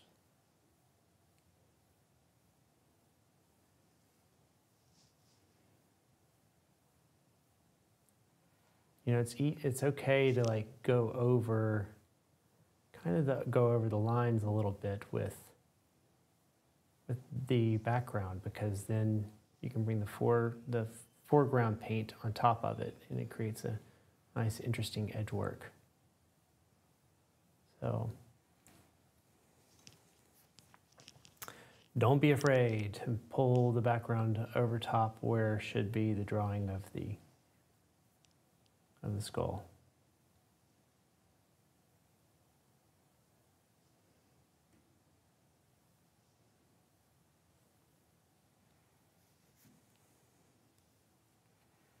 I feel like he's got some sinister vibes in his eyes right now. I know, mine looks like straight up evil. Like the way that I have this orangey glow in the eye. I don't know, I'm kind of loving it, but there's definitely some spooky vibes about it. Feels very seasonally appropriate so far. Yeah. When the two artists had an argument, they decided to call it a draw. Oh, that's a good one. I tried to paint a good picture of a sky, but I blew it. Yeah. Brilliant. That is awesome. But I blew it. These are so good, everybody. Keep them coming. You're giving us paint fuel with all your fabulous jokes.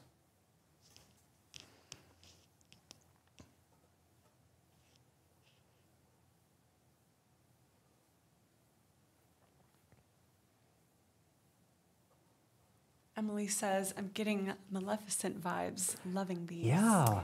I think you said something like that yesterday. Yeah. I did, yeah. I feel like the horns seem like a very similar kind of shape to that, I think. I actually wonder if they were used, these horns, in order to, because if you think about the skull even kind of has a narrow approach similar to the dragon in Maleficent. It's, it's got a really narrow snout and very pointy.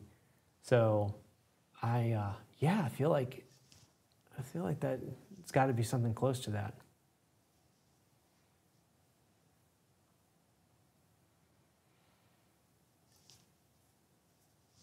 I feel like that would make a pretty cool Halloween costume.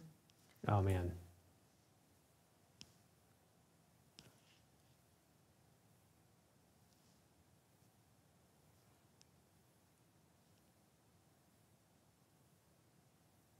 What is everybody going?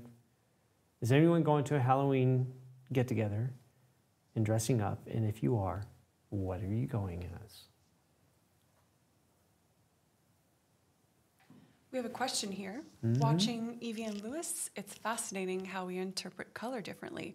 I wonder if it is a difference in physiology, rods and cones, or are individual perceptions so powerful they alter reality? Thoughts on individual color perception? Well, if you go back to, it's probably 2014, 15, and see if the dress is blue and black or white and gold, that should answer part of that question for you. So it's not necessarily that we see perception incredibly different. We actually do. It's funny because people in Africa actually can see variations of beige far more accurately than we can. And we can see in like the US, see variations of green far more accurately than they can. Interesting. Yeah. I never knew that. And partially, scientists, I think, still wonder if it's a trained thing or a genetic thing.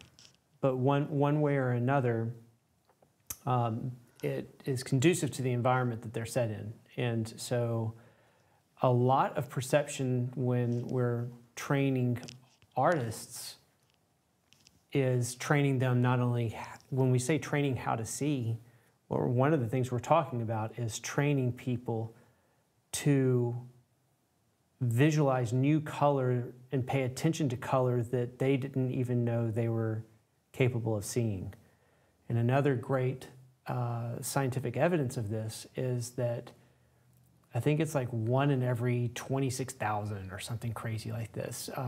There are females that are tetrachromates, which means that they have an extra genetic mutation of a cone in their eye that can receive another range of color wavelength that men can't see, or the majority of the population can't see, and all of men can't see, because it only occurs in females. And they've taken people that are tetrachromates, that they have discovered to be tetrachromates, and they've shown them color swatches of the subtle differences of these colors, and they can't tell the difference. And the reason being is that there's nothing that's primed their mind to seeing it. So all the color and all the things that we have in our world are designed, signs and advertising and that kind of stuff, are designed for people who don't see with that fourth cone. So, but the other thing that they've learned is that it's also that they have to be trained to see it. It can't be just the fact that they have the receptors to see it. So it's just one of those fascinating things about how our mind works. For the longest time in ancient texts, there wasn't a definition of the color blue. So like Iliad and the Odyssey, the Old Testament and Bible scripture, Dead Sea Scrolls and other places have mention all the other colors except for blue. And a lot of people believe that that is because it was a more rare color in nature, aside from the fact that it was coming, aside from the fact that you have the sky. But because it didn't occur much in nature, they didn't have a defined term for it. Also, to add to that, that's amazing. I knew almost none of that. That's really cool. Another contributing factor that I've read to that effect is actually pigments, the presence of historical pigments and dyes, of which blue is pretty uncommon. The big one is, of course, is indigo. And indigo lake is historically a pigment, but until you see a lot of lapis and what was called Tyrian purple, which was then used to make royal blue or royal purple, there's not a whole lot of it. And the reason for that is Tyrian purple as a pigment is actually extracted from a particular species of murex shell, which is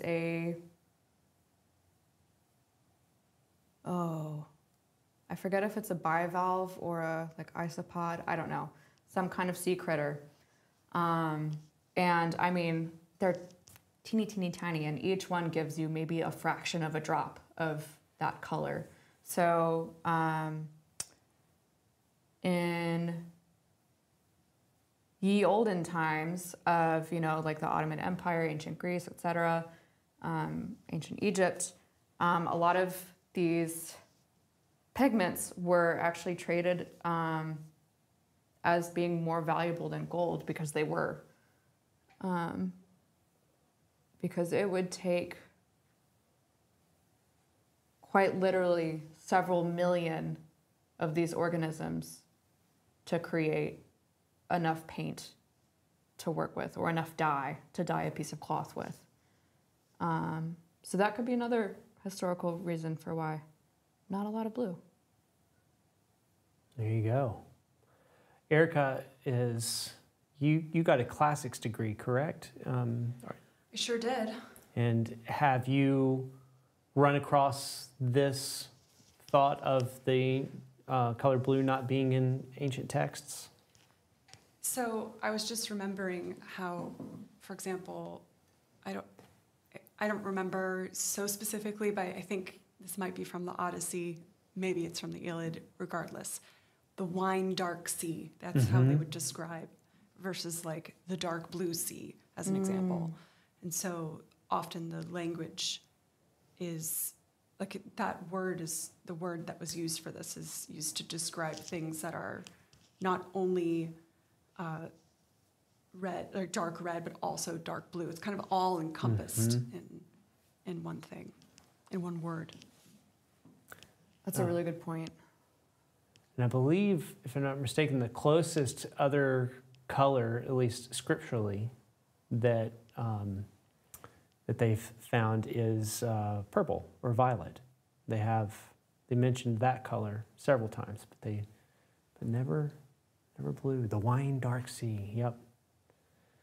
If y'all want to hear a really interesting podcast on it, Radio Lab and How We See is a really excellent. It's where I learned a lot of this information. Check it out because it's awesome. Louis has a podcast for everything. I swear.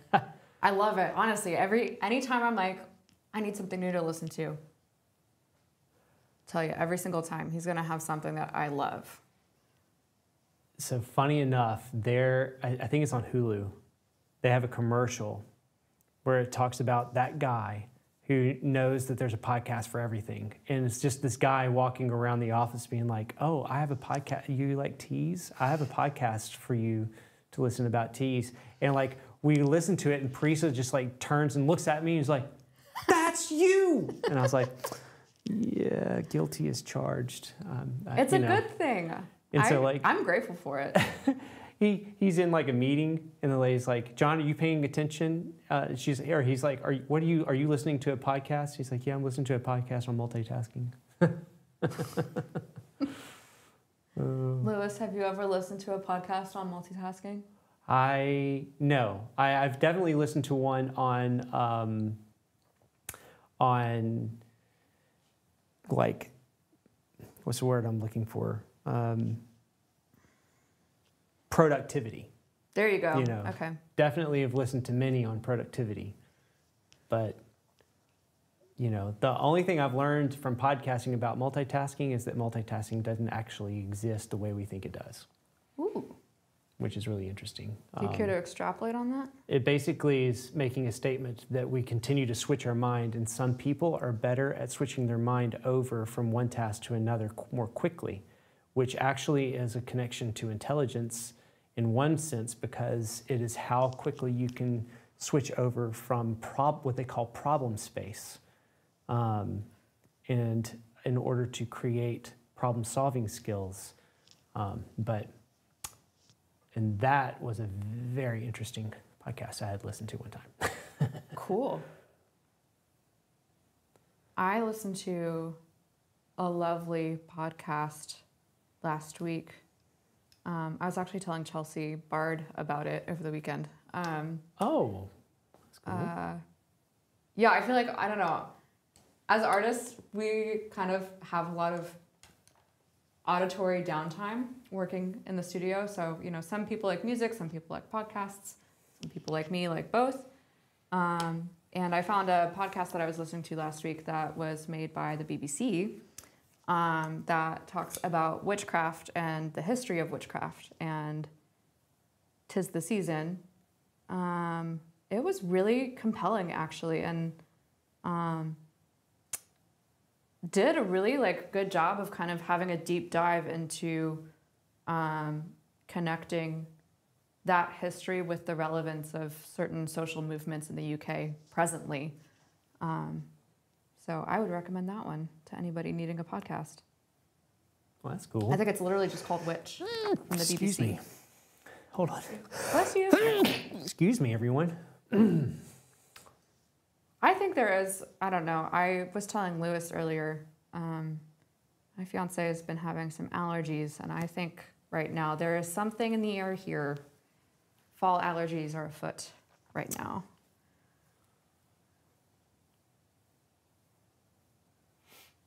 I'm actually impressed that I haven't sneezed over the course of all of these live streams back to back until now. That's a good point, actually. You haven't. That's kind of incredible. I would have bet against me on that one. Lewis has amazing, booming, ginormous sneezes that I don't know. Whenever we hear it from in the studio when you're in here painting, Tina and I always look at each other and just kind of chuckle. It is. It's brutal. Absolutely brutal. I'm trying really hard to hold my sneeze in right now. Aw. But I always say I get it from my grandfather. My grandfather, he could wake the dead with his sneeze, and it would come from nowhere. Like all of a sudden, he'd just be normal, and he'd just be like, "Hasha, hasha," and everybody jump out of their socks, and then it'd be fine again. And then I ended up being that guy. Hey, it's a family tradition. Exactly. We have some comments here mentioning in the Old Testament different mentions of the color blue. I personally would be curious to learn about the translation process. Mm-hmm. They're saying that they've found some passages that are being translated as the color blue. Yes. Well, isn't that interesting? Well, and I think it's such a fun thing to think about too, in like the context of evolution as sort of like not evolution, the evolution of language as being kind of a living, breathing thing. Because today we say, oh, like, are you feeling blue? Like, are you feeling sad? Mm-hmm. Because of our psychic emotional connection to color, and that wasn't always the case. So I think that color offers a really exciting window into like, I don't know, just like ancient historic cultures. Yeah. Yeah, we love being nerdy here, in case you couldn't tell. Oh man. And then Alyssa writes, Leonardo wrote in his notebooks that the complementary color of blue was yellow-red. Researchers discovered that Leonardo hadn't made an error, but that orange wasn't named until after the Renaissance. Interesting. I wonder, orange the color wasn't named after the Renaissance? Until after the Renaissance? Yeah, and actually, I wonder what they referred to as for the fruit. Yeah, I think it is. That's in the same podcast. They actually mention it. Of course, you have. They I said, said- he's got a podcast. It was on the same podcast. I promise. It was the same one on Radiolab. And they had mentioned that the fruit named the color, I believe. And then it was like the same, went on the same suit. And I feel like it was, gosh, I want to make sure that one I need to like double check on the facts on, but I'm pretty sure it was that way. They definitely mentioned it. I just can't remember if that's the route that it went, where it was the fruit that named the color. It's kind of like the color version of the chicken and the egg, which came first. Right, exactly. That's really interesting. I never knew that. It was one of those things that like it comes back to my memory when somebody said that, and I'm like, oh yeah, I remember hearing, hearing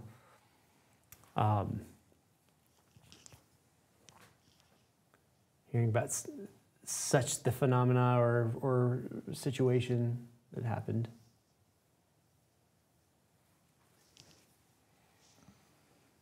There are How's it also going? mentions about the Egyptians creating the first blue pigment. I think it's interesting. It's not that people didn't know about the color or didn't see the color ever. I think it has to do with more with like what the word means and how much it encompasses. That's good.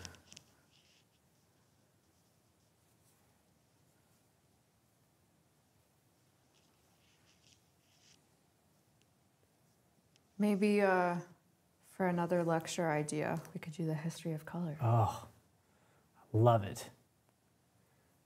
I do love that Instagram account. What is it? Like Jackson's? Oh, Yes. so good. So interesting. I love how they put that together. I was like on it and I noticed that all of y'all liked it and I was like, yep, I love it too. They just released a video, if not yesterday, it was maybe the day before, of like taking a quick little tour inside the Michael Harding factory. And it had a quick clip of some paint being milled on these giant rollers, and you just see all this gloopy goodness coming out of it. Cool. It's so nice. It's a good time.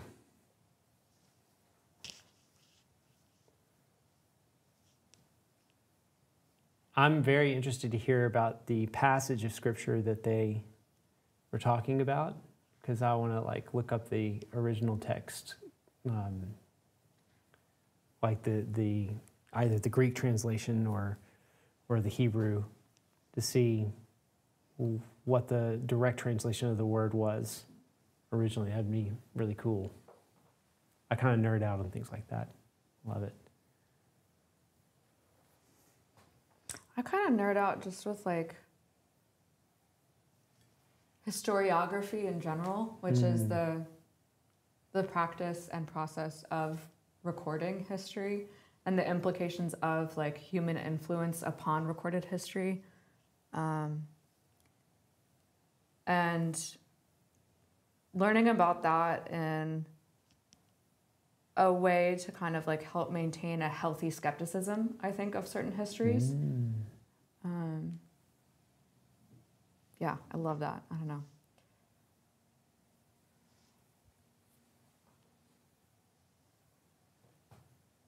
It is fun to be curious about everything. I think as painters, we're like naturally curious. Yes. Reese says, Lewis, it's mostly in Exodus. Oh, sweet.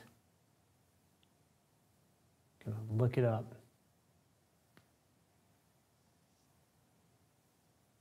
That's too bright.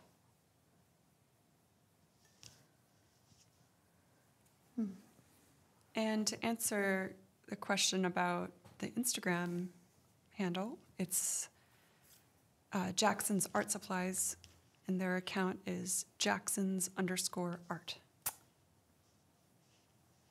Yeah, honestly, I would advise caution though to some, because what happened to me when I first discovered it, I entered a time vortex where suddenly 3 hours of my life were gone. So that's the caveat of good content, I guess. You get sucked in.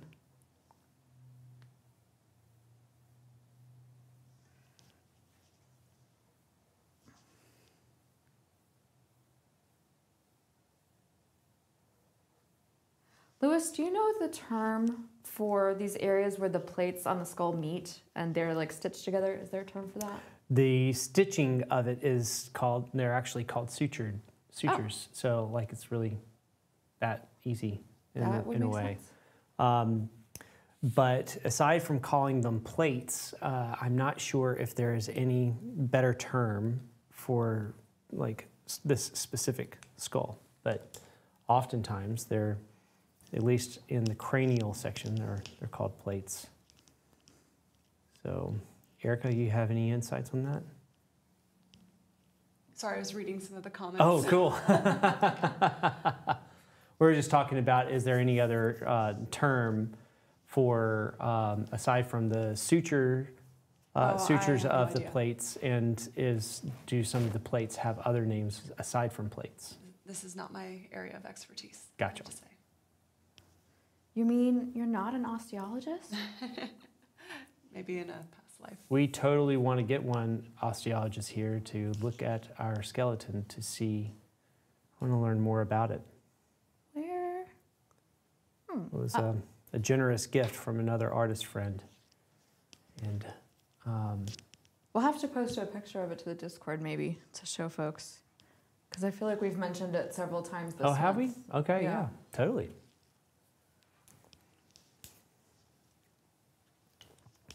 To answer someone who was asking whether I'm on the Discord, I am not yet on the Discord. Oh, join the club. The water's fine. We have another mention here regarding history of blue. I think we're going to have to like really dig into this. So there are 49 times the Bible mentions the color blue, but it was impossible to describe, yet for the most of the last 2,000 years, nobody has known exactly what biblical blue, I think there's a particular word for it in Hebrew, is. And so I think there's more to the story linguistically. Yeah. That's so interesting. Yeah, if I remember correctly, it's more closely related to violet if I remember, because I like wanted, after I heard the podcast, I was like, what? You know, and I like went to go check it out, and it was so long ago now that I need to go recheck it out to see what it was all about. But there was something there with that. So, but I love that people are so interested in these conversations. This is why these are fun. Is like we can all be nerdy together. We all get to be Yay! nerdy together and like learn something new. And I'm one that I welcome people to prove, if I say anything, to prove it otherwise, because I'm more interested in learning the truth of a matter than I am about being right. I think it's more about the complexity of language and color. Yeah, it absolutely is. And I totally agree.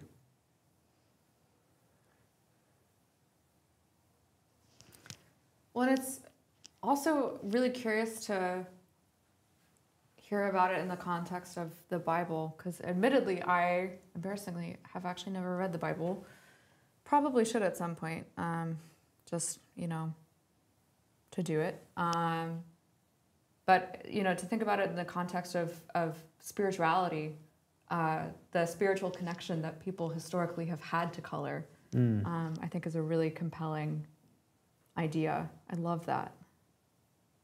And feel it too. You know, I think that's something I feel myself.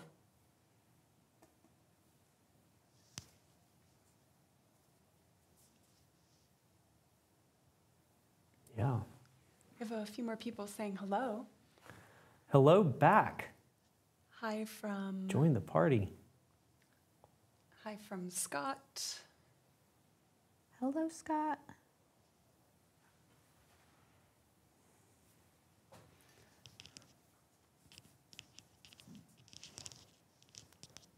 Lots of interesting additions here, mentioning the Latin word for orange. We also have,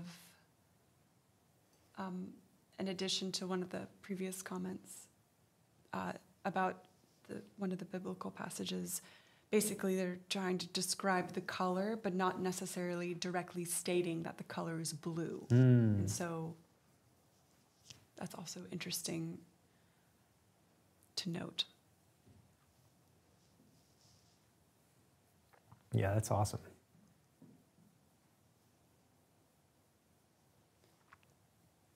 So we have about 55 minutes left. Man, this went by so quick. I know. 55 minutes. I don't want to stop. I know.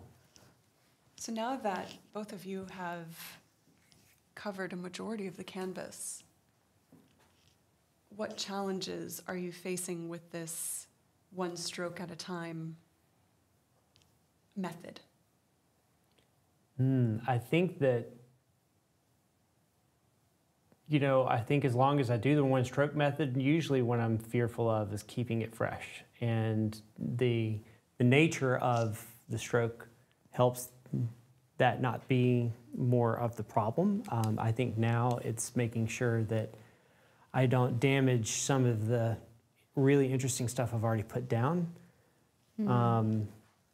And at the same time, kind of like clean everything up to where now it's like about the design of the painting and making the design of the painting look cool.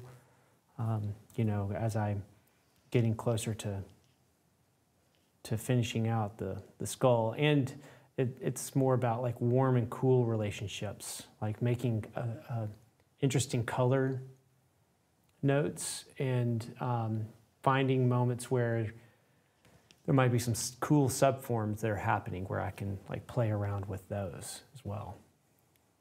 So it's not so much any issue of paint application or technique that you're coming across, like the method that you're using right now of one stroke at a time, you're not really running into any issues. Right. Well, I'm not. Yeah, the challenge kind of has built into it that something that typically is something I have to consider. It's kind of built into the challenge as long as I do the rules of the challenge. I don't think I have to worry as much about that part of it. Mm-hmm. So it's more about like keeping the rules to heart, but trying to create like cool subforms where light is hitting specific spots and I don't know, not killing the vibe.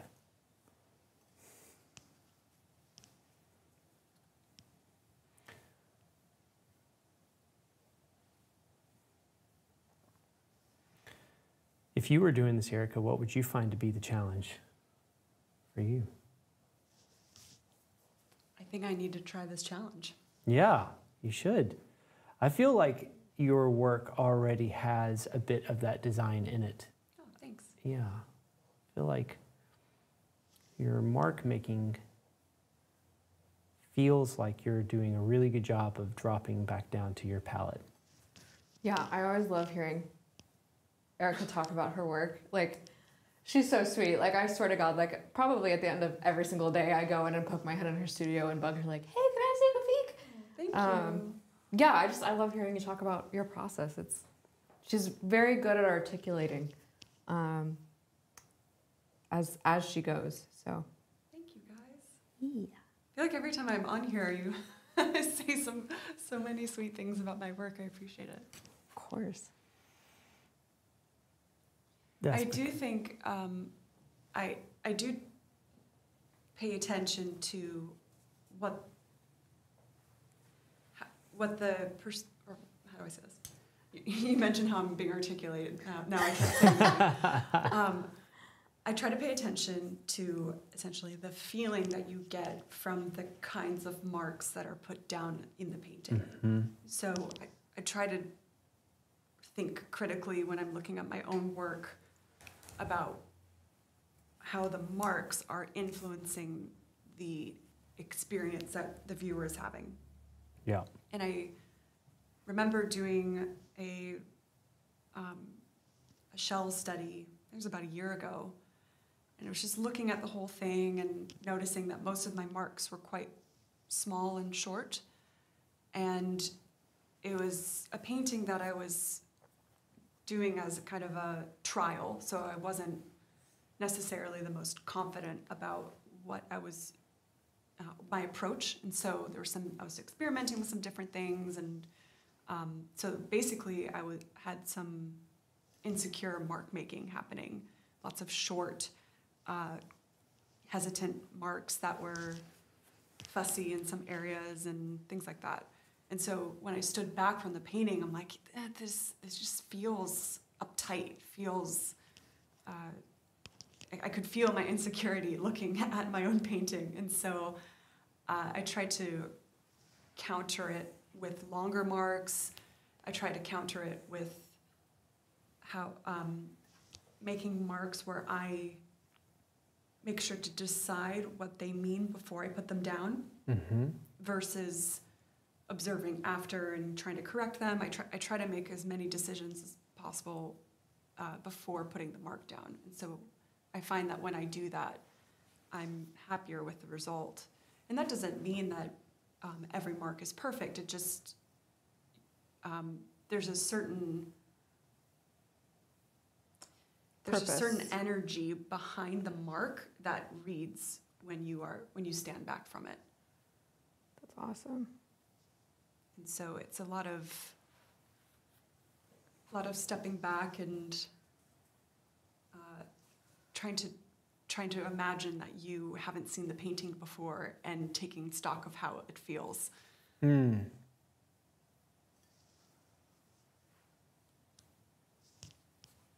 That's good. Well said, Erica. Thank you.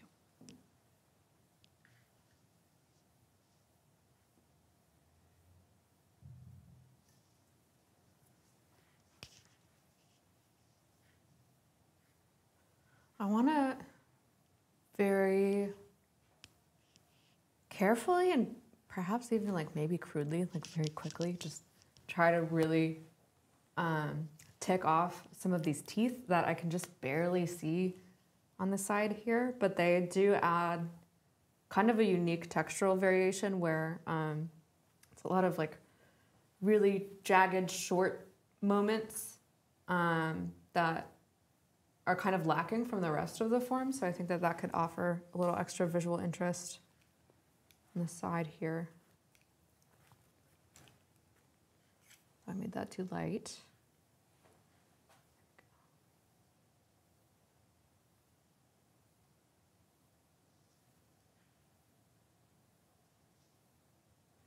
Also, something I'm considering while we're working on it that I want to make sure I get done the way I want it to be done is the edge work, you know, and that's part of the fun challenge of this at these stages is because, like, if you're making a single mark, you got to make sure that you are mixing a bit of the average of the two colors a bit in order for you to create a soft edge as something transitions over. Or just the opposite, where you're creating a nice fresh mark and using the right kind of brush to help make something have a bit more of a stronger edge. So that's something I'm also considering while I'm making each mark individual. Because it's much easier to like just, you know, go 2 or 3 times over a section to soften the edge, but this kind of adds a bit more energy if you can create the edge into it a little bit and then pull it back out again with just one mark.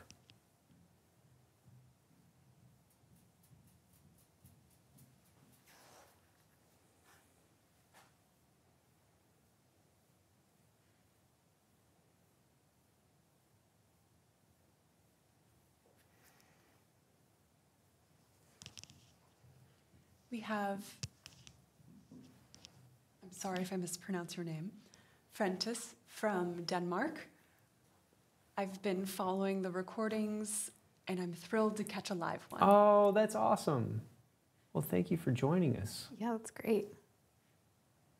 So happy you're here. And there'll be many more to come. If you want to catch more live ones, if you haven't already, just if you sign up for our email list, there should be a opportunity to a link to do that in the description below, and you'll get notified whenever we do them. Or if you subscribe and click the bell, it'll also notify you. So, but we're happy to have you. Please ask questions if you have any. If there's something you've wanted to know about. We're here for you.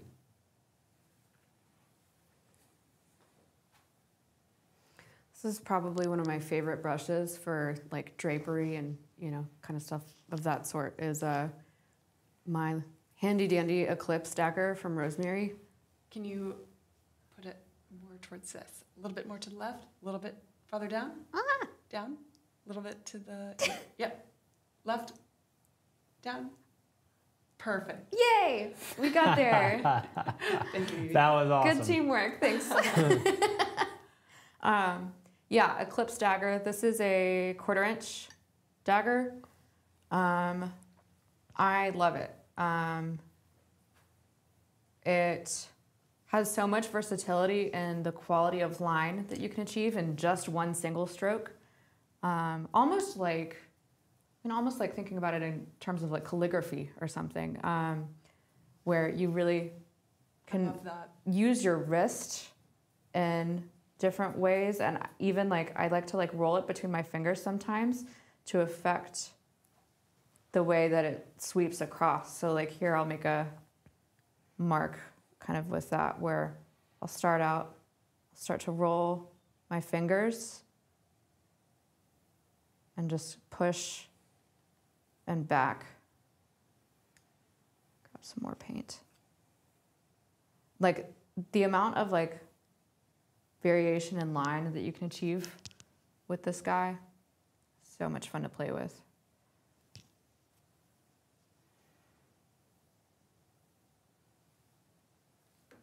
Alyssa wrote something sweet. She said, "Thank you, Erica, for the Carlson's Guide to Landscape Painting book recommendation. I love that book. I find myself, even if I'm not landscape painting at all, I'm just needing a reset. I'll look through his wisdom in that book. Really interesting approach." And Alyssa writes, "I love how he talked about mark making and feeling each mark." That's awesome. Scott also appreciates Carlson's Guide to Landscape Painting. Is that Scott Jones or is that a different Scott? We have Scott Ruthven Fine Art is his handle. Oh, cool. Welcome, welcome. That's awesome.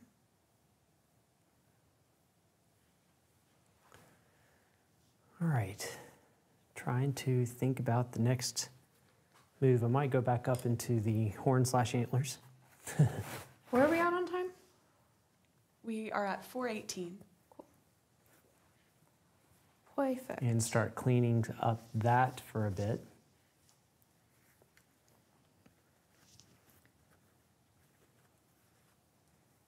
I like the way that the drapery is set up. It kind of like has some undulations that are playing really nicely with the way that these horns move. So trying to like hone in on that and capture a little bit of like that drama. Yeah, it's great. I'm really glad we put that cloth back there. Oh, yeah, That's it's so definitely a good good, isn't call. it? Yeah. Helps a lot. Louis and I had a lot of fun sort of MacGyvering this setup. Yeah, it was a good time. Took a few tries, but we got there. That's what matters. Frentis writes, "I'm quite new to painting, but do consider what type of brush you use. I find hog bristles make lovely distinct marks with abstraction, but hard to control when painting multiple layers a la prima."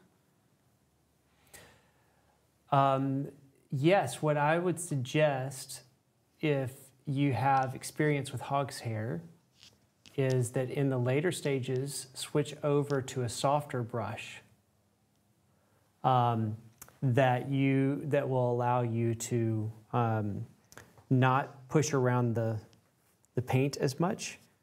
So it's kind of like you lay down all of your heavy paint at the beginning, and then as you continue near the end of your painting, you can switch over to, say, a faux mongoose would be a good example. I'll pull out one or two, because it would be nice to paint with one anyway near this stage of this painting. But basically, a brush like this, which is an Eclipse comb brush that is made by Rosemary, and they do a wonderful job of allowing your painting to keep a lot of its essence from the original marks, but continue for you to pursue softer, more subtle marks.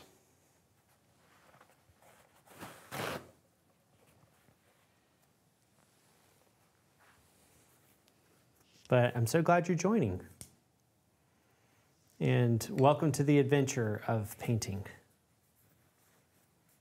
It is quite an adventure.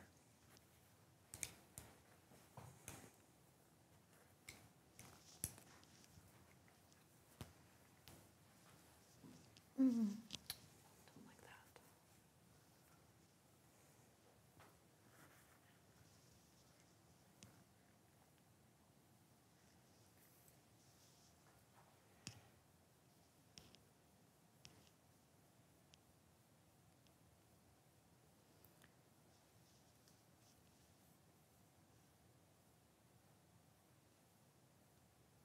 Always got to keep remembering.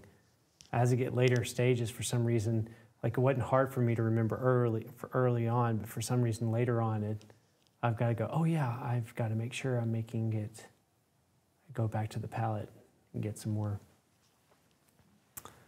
paint.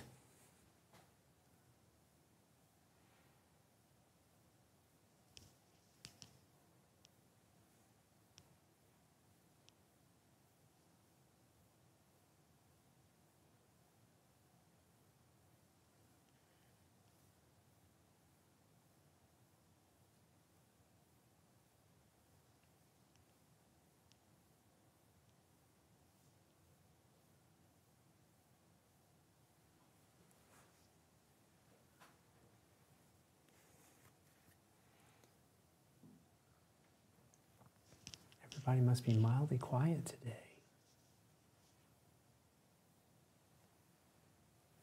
Been a long week for everybody, right? It's Tuesday. I know. That's exactly the joke. It's like, oh man, it's already long.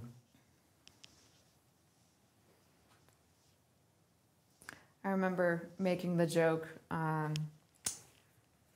New Year's Day of 2021. Mm-hmm. God, it's been such a long year. Classic.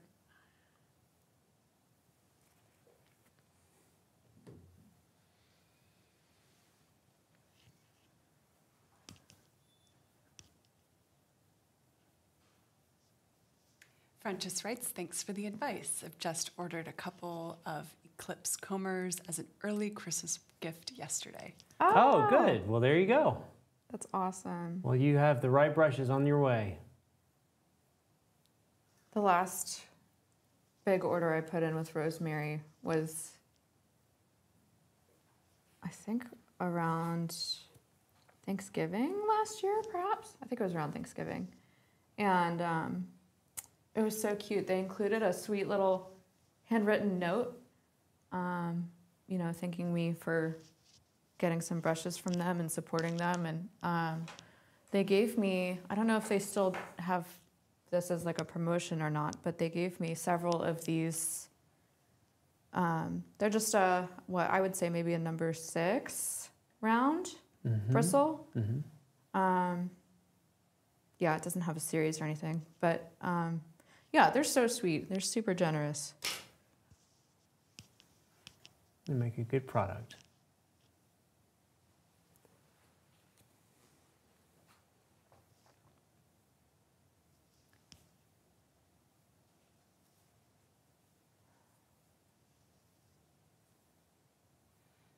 In this part of the stage of the painting, I'm just kind of pushing and pulling a few things around a little bit. Always being mindful to go back to my palette. And yet again, trying to keep the painting feeling fresh. Not as much about being accurate on this exercise. It's more, for me, it's more about like kind of keeping energy into the piece. Yeah, like I ended up having to kind of, honestly, kind of like squish my horns a bit proportionally. Honestly, just so that they fit. I'm kind of kicking myself a little bit because before we started filming, Lewis was talking about like, oh yeah, I want to choose a bigger panel for this one. I'm kind of like, oh, I wish I did that. But that's yeah, your color study. I'll set you up. There you go. Yeah. Yeah, honestly, I would really love to paint this guy again soon. Has anybody thought of name ideas? For naming the Blesbok? The Blesbok. Gosh, I always forget that name. It's a tough, funny name. Stephanie writes something nice. She wrote, cursive writing is being added back to many school curriculum because of its benefits to brain development, memory, and creativity. Look at that. That's good. awesome. We were Boy. just talking about that, Louis, Yeah, we were. not too long ago. My grandmother was a calligrapher, and Erica and I were talking about, like, when I was very young, I found some old letters from like a distant cousin or uncle from the Civil War writing back to his wife. And the handwriting was so beautiful, and I loved it so much that my grandmother bought me some Spencerian script handwriting books, which was the common way to write and be educated with penmanship back in that day. And I loved them. I actually still have them on the shelf in the other room. And so Eric and I were talking about how important that still is to our writing, that we, you know, I feel like as artists, we want to do many things beautifully if we can. And it's just one of those things that I still do, and it kind of keeps my grandmother alive in my mind. That's beautiful. Yeah, my mom was a calligrapher, actually. Oh, wow. Yeah, and I mean, man, it shows. If you ever see just like her normal daily handwriting, it's like, Oh, I'm sure it's just what? one. Yeah, exactly. It's so beautiful. But as a kid, I was always so jealous of my mom's pretty handwriting that I tried really, really hard when learning cursive in school, and actually have kept it. My normal handwriting is cursive. And I know that is honestly not very common anymore for a lot of folks, at least my age. But I'm happy to hear that. I think it would be very sad if a lot of schools got rid of that in their curriculum. Yeah, would I'm be. happy that at least, as this user wrote, that it's being recognized as not just, oh, we're just doing some pretty handwriting. You know what I mean? That Yep. there's more to it than that, I think. Yeah, that's a great point. I'm actually cheating a little bit here for just a quick second. No. I am using all these mixtures up here, if you can see on my palette, are for a different painting I'm working on. But one of them is actually kind of a mixture I need, so I'm stealing a little bit of this other mixture, which is actually just a mixture of ivory black, ultramarine blue, and manganese violet. Just a nice, cool, dark. I don't know if that's actually cheating, but I don't know. You're cheating. Yeah. I don't think we laid out those rules at the beginning. Cool. Nikki writes, we all have our distinctive mark making, and it shows in our penmanship too. I love how with realism, even if you are making an accurate representation of your subject, your penmanship can still come through in your handwriting and individuality in your mark making and what information you're prioritizing. I just think that's so cool that Yeah. you can still find distinction in different paintings, even if the result is, you know, more realistic. Yeah, I love that. That's well said. Although, I gotta say it, y'all, I really hate signing paintings. I really just hate it. I wish I could hire somebody to do it for me. I really just, it feels like, I don't know if anybody else out there feels this way, but to me it feels like there's some kind of hubris in it for me where it's like, this is mine. Or, I don't know, I also just don't like the act of like painting my name. By Evie. Yeah, I don't know. I also have a really weird name, and so a lot of people are like, what does that say? And I'm like, ugh, whatever. Yeah, you know, the like more illegible your signature is, the fancier it is, right? You know, it's fine. It's supposed to be that way. You're an artist. We have a a good question here. When you talk about fresh, are you talking about preserving the initial paint strokes? Can you elaborate on how you define fresh in your paintings, Lewis? Yeah. Okay. So I'm going to give you an example. So say over here in this part of the painting, you notice this is the background. I have all of this like interesting texture going on. I have a little bit of the background showing. I have a little bit of warm, a little bit of cool, and it feels like I just painted it, right? And so, but if I go in and I keep working it, and I keep working it, and I keep working it, and keep working it, like all of a sudden, all that character goes away in that part of it. Now, however, if I go back to my canvas and I add something to it, and I push in a certain way, the act of having more paint on my brush, or in some cases less paint or a different color, can create more energy of it feeling like it was just painted.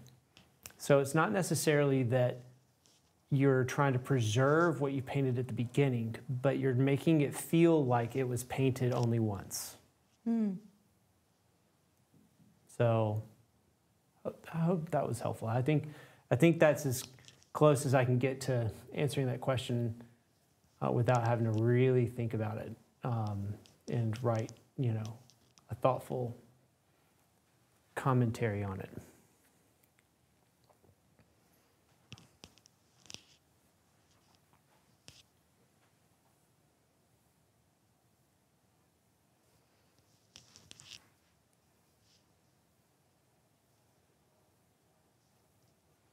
So, and I think that's something that a lot of people struggle with is like learning how to push a painting and you can work on a painting for honestly forever if you're really good at understanding how to switch techniques up in a way that allows for it to feel like it was just painted once. So one of the reasons for going back to the palette is you get fresh paint every time, and it looks like fresh paint every time you put it down. I think there's something as well to uniformity, feeling dead, for lack of better words. Mm-hmm. So if your surface texture or paint application and mark making is repetitive, it can feel dead, and so almost like freshness is almost like the opposite of that, where you're having a unique stroke, a meaningful stroke, and it's not repetitive, so it has meaning because it's where it's supposed to be. If that makes sense. Yeah, totally. Like having those declarative marks just remain in and of themselves and not feeling the need to like work/overwork them. Mm-hmm. I think of it too, when you're putting a mark down, you're putting your thoughts down, and so if you kind of rework it or blend it or in an overly done way, then you're kind of erasing all of your thoughts about what you're thinking about when you're putting down the mark. And so by going over it, you're almost like erasing those thoughts. I think it's cool to leave them behind, and you can work with them without necessarily killing them. And I think it takes practice and observing your own paint application and trial and error to figure out what that limit is. Mm-hmm. And, in conjunction to what you're saying is like getting rid of what does it feel thoughtful. Like if you're putting your thoughts down, but you weren't being very thoughtful about it, you finding a way to freshly get rid of an area that you were like, you know what? I was thinking about football right there.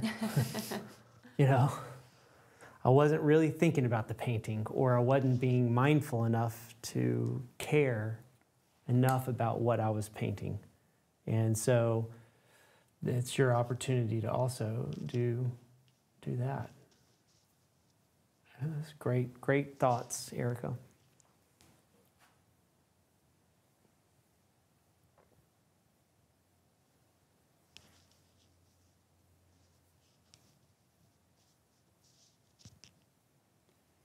So Joyce has a question.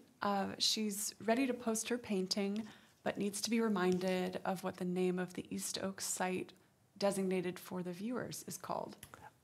Well, it is called East Oaks Studio. It's on Discord, which is a sort of a chat messaging app. So you need to get Discord, but the link is below. And if you're on YouTube, it's below in the description. And you can go there and pull it off. So that's where you'll find it. And if you need any further assistance with it, just let us know.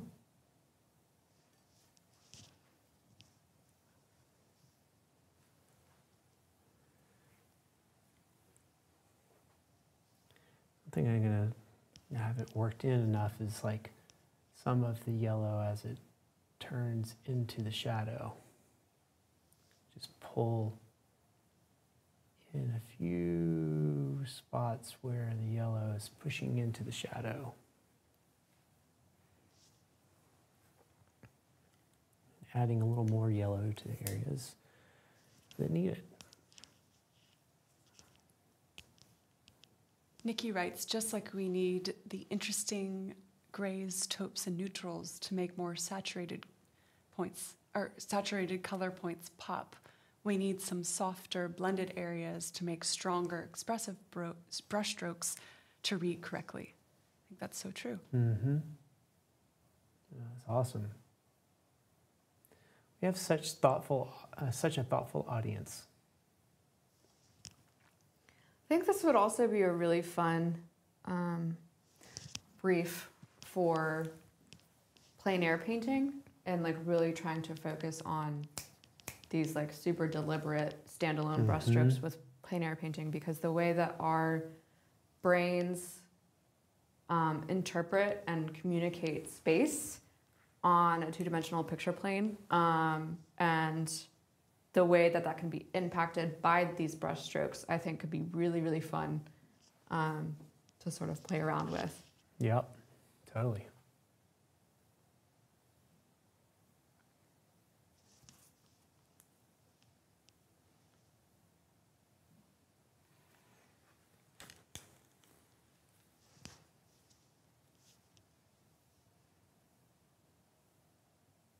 Yeah, like just loving the energy of this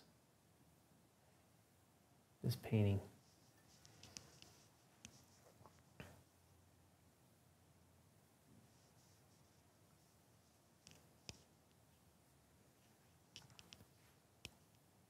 Why we do it.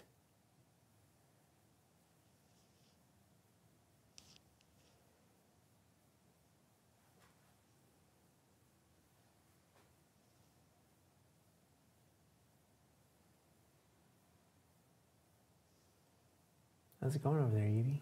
Pretty good, actually. I'm having a lot of fun with this. It looks wicked. I don't know what other word to use. I mean, I think the way that I've also kind of like communicated some of these folds in the fabric behind it, it sort of looks like it's like on fire a little bit. It's very dramatic, kind of flowy angles happening. Yeah, it's a lot of fun. Yeah, I'm telling you. Hear, hear.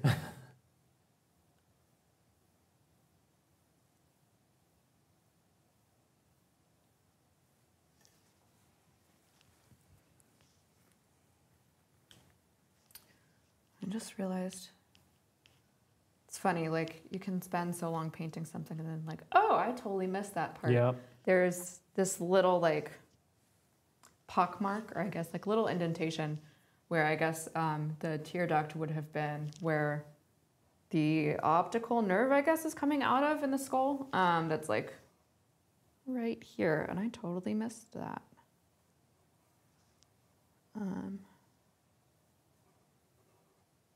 I always love moments like that, though, where, like, you know, even if you've spent all day looking at something, at the end of the day, you could be like, oh, wow, where did that come from? Yeah. Just that process of discovery. It's very gratifying.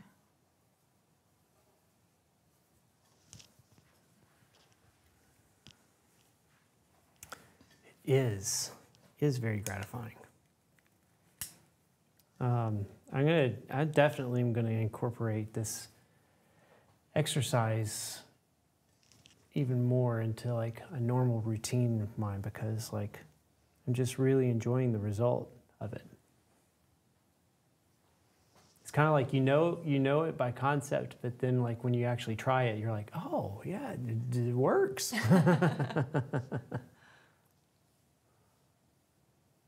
What my teachers have been telling me all along. Exactly. I would have laughed, but I was trying really hard to like get this like one little mark, and so I was like, Sorry. yep, exactly. Or it's like the thing that I've been teaching other people to do. It actually Yes. works. Hey, practice what you preach. Uh-huh. Do as I say, not as I do. Yeah, man. I heard that a lot growing up. That was like my mom's catchphrase. Love you, Mom. Sorry. Hi, Mom.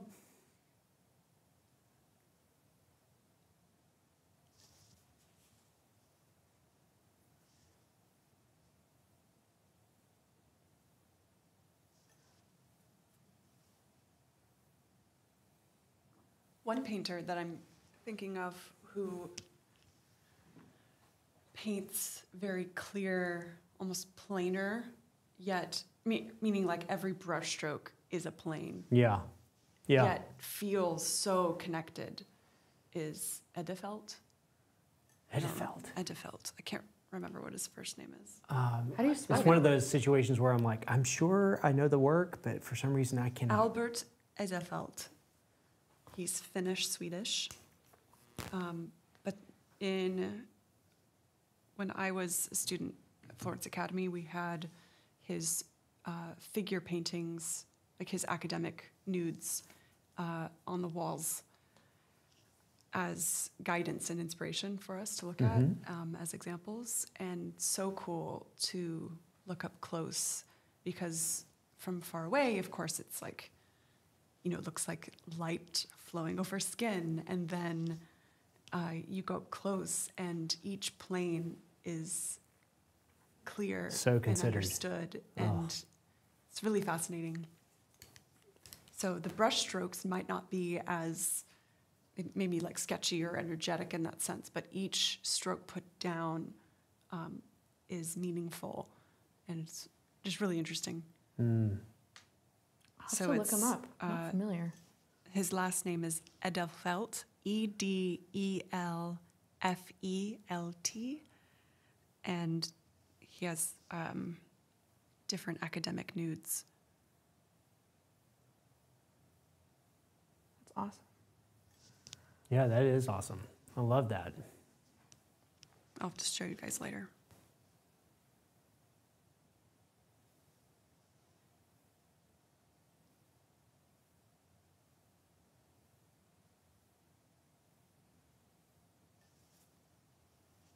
The other thing I think that this seems to really help with is that you're being very considerate of the exact color you're trying to put down.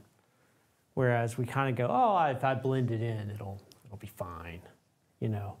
And this helps kind of break some of those bad habits, because if you're very considerate about the mark you make and the color you're putting down, the whole thing will come to life a lot more.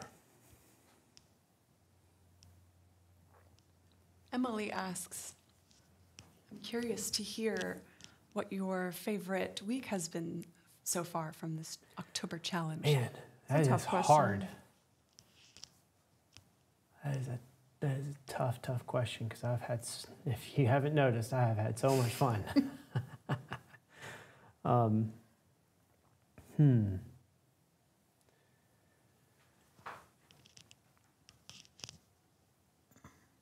I think that the big paint day was a real blast. And then Soft Edges Day with you, Erica, was a lot of fun. I really enjoyed doing the master copy of Sargent.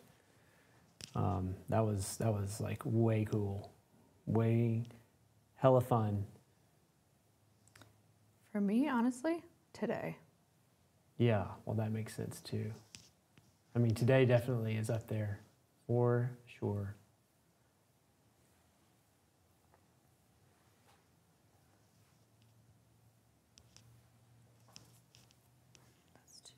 We have another good question. What other painters would you recommend looking up in regards to mark making? I'm thinking Sargent, Soroya are the obvious choices. Anybody else? Oh man, there's some really great, fabulous painters out there. Renoir is one of my favorites. Why am I drawing a blank on his name? It's not Monk, but it's something like Monk. He used to paint like prize fighters in the rink, and he had like crazy, interesting Something Mark like making. Monk, as in like his name is similar or his work is similar. name is similar to Monk. It's like, y'all, I have the worst name memory ever, and so I apologize for that part because I should know this guy's name. But anyway, he would be excellent to look at. I'm trying to think of who else would be somebody excellent to look at for mark making. Well, Mancini. We were talking about Mancini a few days ago about how awesome, like just chunky, fun mark making. Like Robert Ilya Henry. Robert Henry was a heavy yeah. mark maker. So, and William Merritt Chase was too, wasn't he? I think he had a nice heavy hand. Some of Thomas Moran's work, if you're a landscape painter, it's got some beautiful work, mark making. Ilya Repin. Repin, oh my gosh, Repin is, I mean, there's some Russian painters out there that just are rockin' sockin'. I love the painting that he has in the Met. Oh, And it's so fascinating. The portrait, I think it's of a writer at a desk and looking at the viewer. He's wearing black and he has books on the table. And it's so interesting to see the different mark making that he has for example, the books where he uses a stroke where it's almost like with a bristle brush. So it creates the lines of paper without like painting the lines of the paper. And versus the background versus the skin versus the eyes, like, so much, and hair, like you're getting different marks for different materials, yet it all is cohesive. Really beautiful. I'll find the title. yeah, it's excellent. It's probably one of my favorite paintings in the Met. Me too. Just so well done. I might have a chance to go to the Met in the next couple months, and I'm What? really excited. Yeah, Well, then I'm so jelly. maybe though it'll be cold around Christmas time, but Great time to go to New York, though. yeah. Everyone, if you've never been to New York during Christmas season, it's pretty magical. Jake wants to take me ice skating at Bryant Park or That's the it. Central Park. Bryant Park, and there's like 4 different ones. There's Bryant Park, Rockefeller Center. Rockefeller, yeah. Yeah. Yeah, with the giant Christmas tree. Mm-hmm. It's terrible. I think of that, like my entire life. Home Alone ruined it for me. I think of that and I think of Home Alone. Like, it's just a lifelong association. Like one of my favorite scenes is when they're at when Marv is at the ice skating rink, but that's the Central Park one, and he's like beating away a pigeon. And he's like, "Get out of here, beat it, get out of here."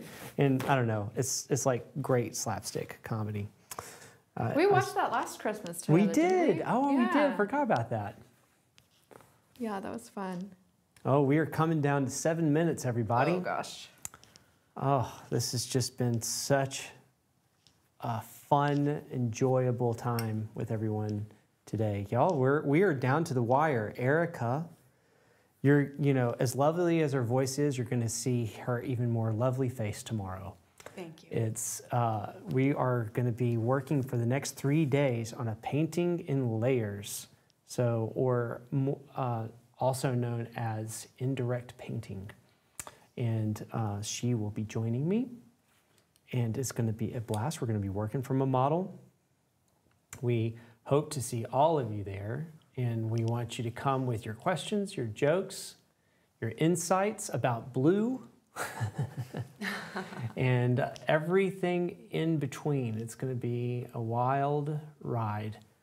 As always, I will post this painting once I'm done with it up on Discord. We'd love to see you there. And as I've said every time, we are so honored to be able to have made this whole series for everyone. And we say out of gratitude, we appreciate y'all so much. And out of gratitude, if y'all so desire and have found something enjoyable out of this, please just and click the subscribe button. We'll be making more of these in the future.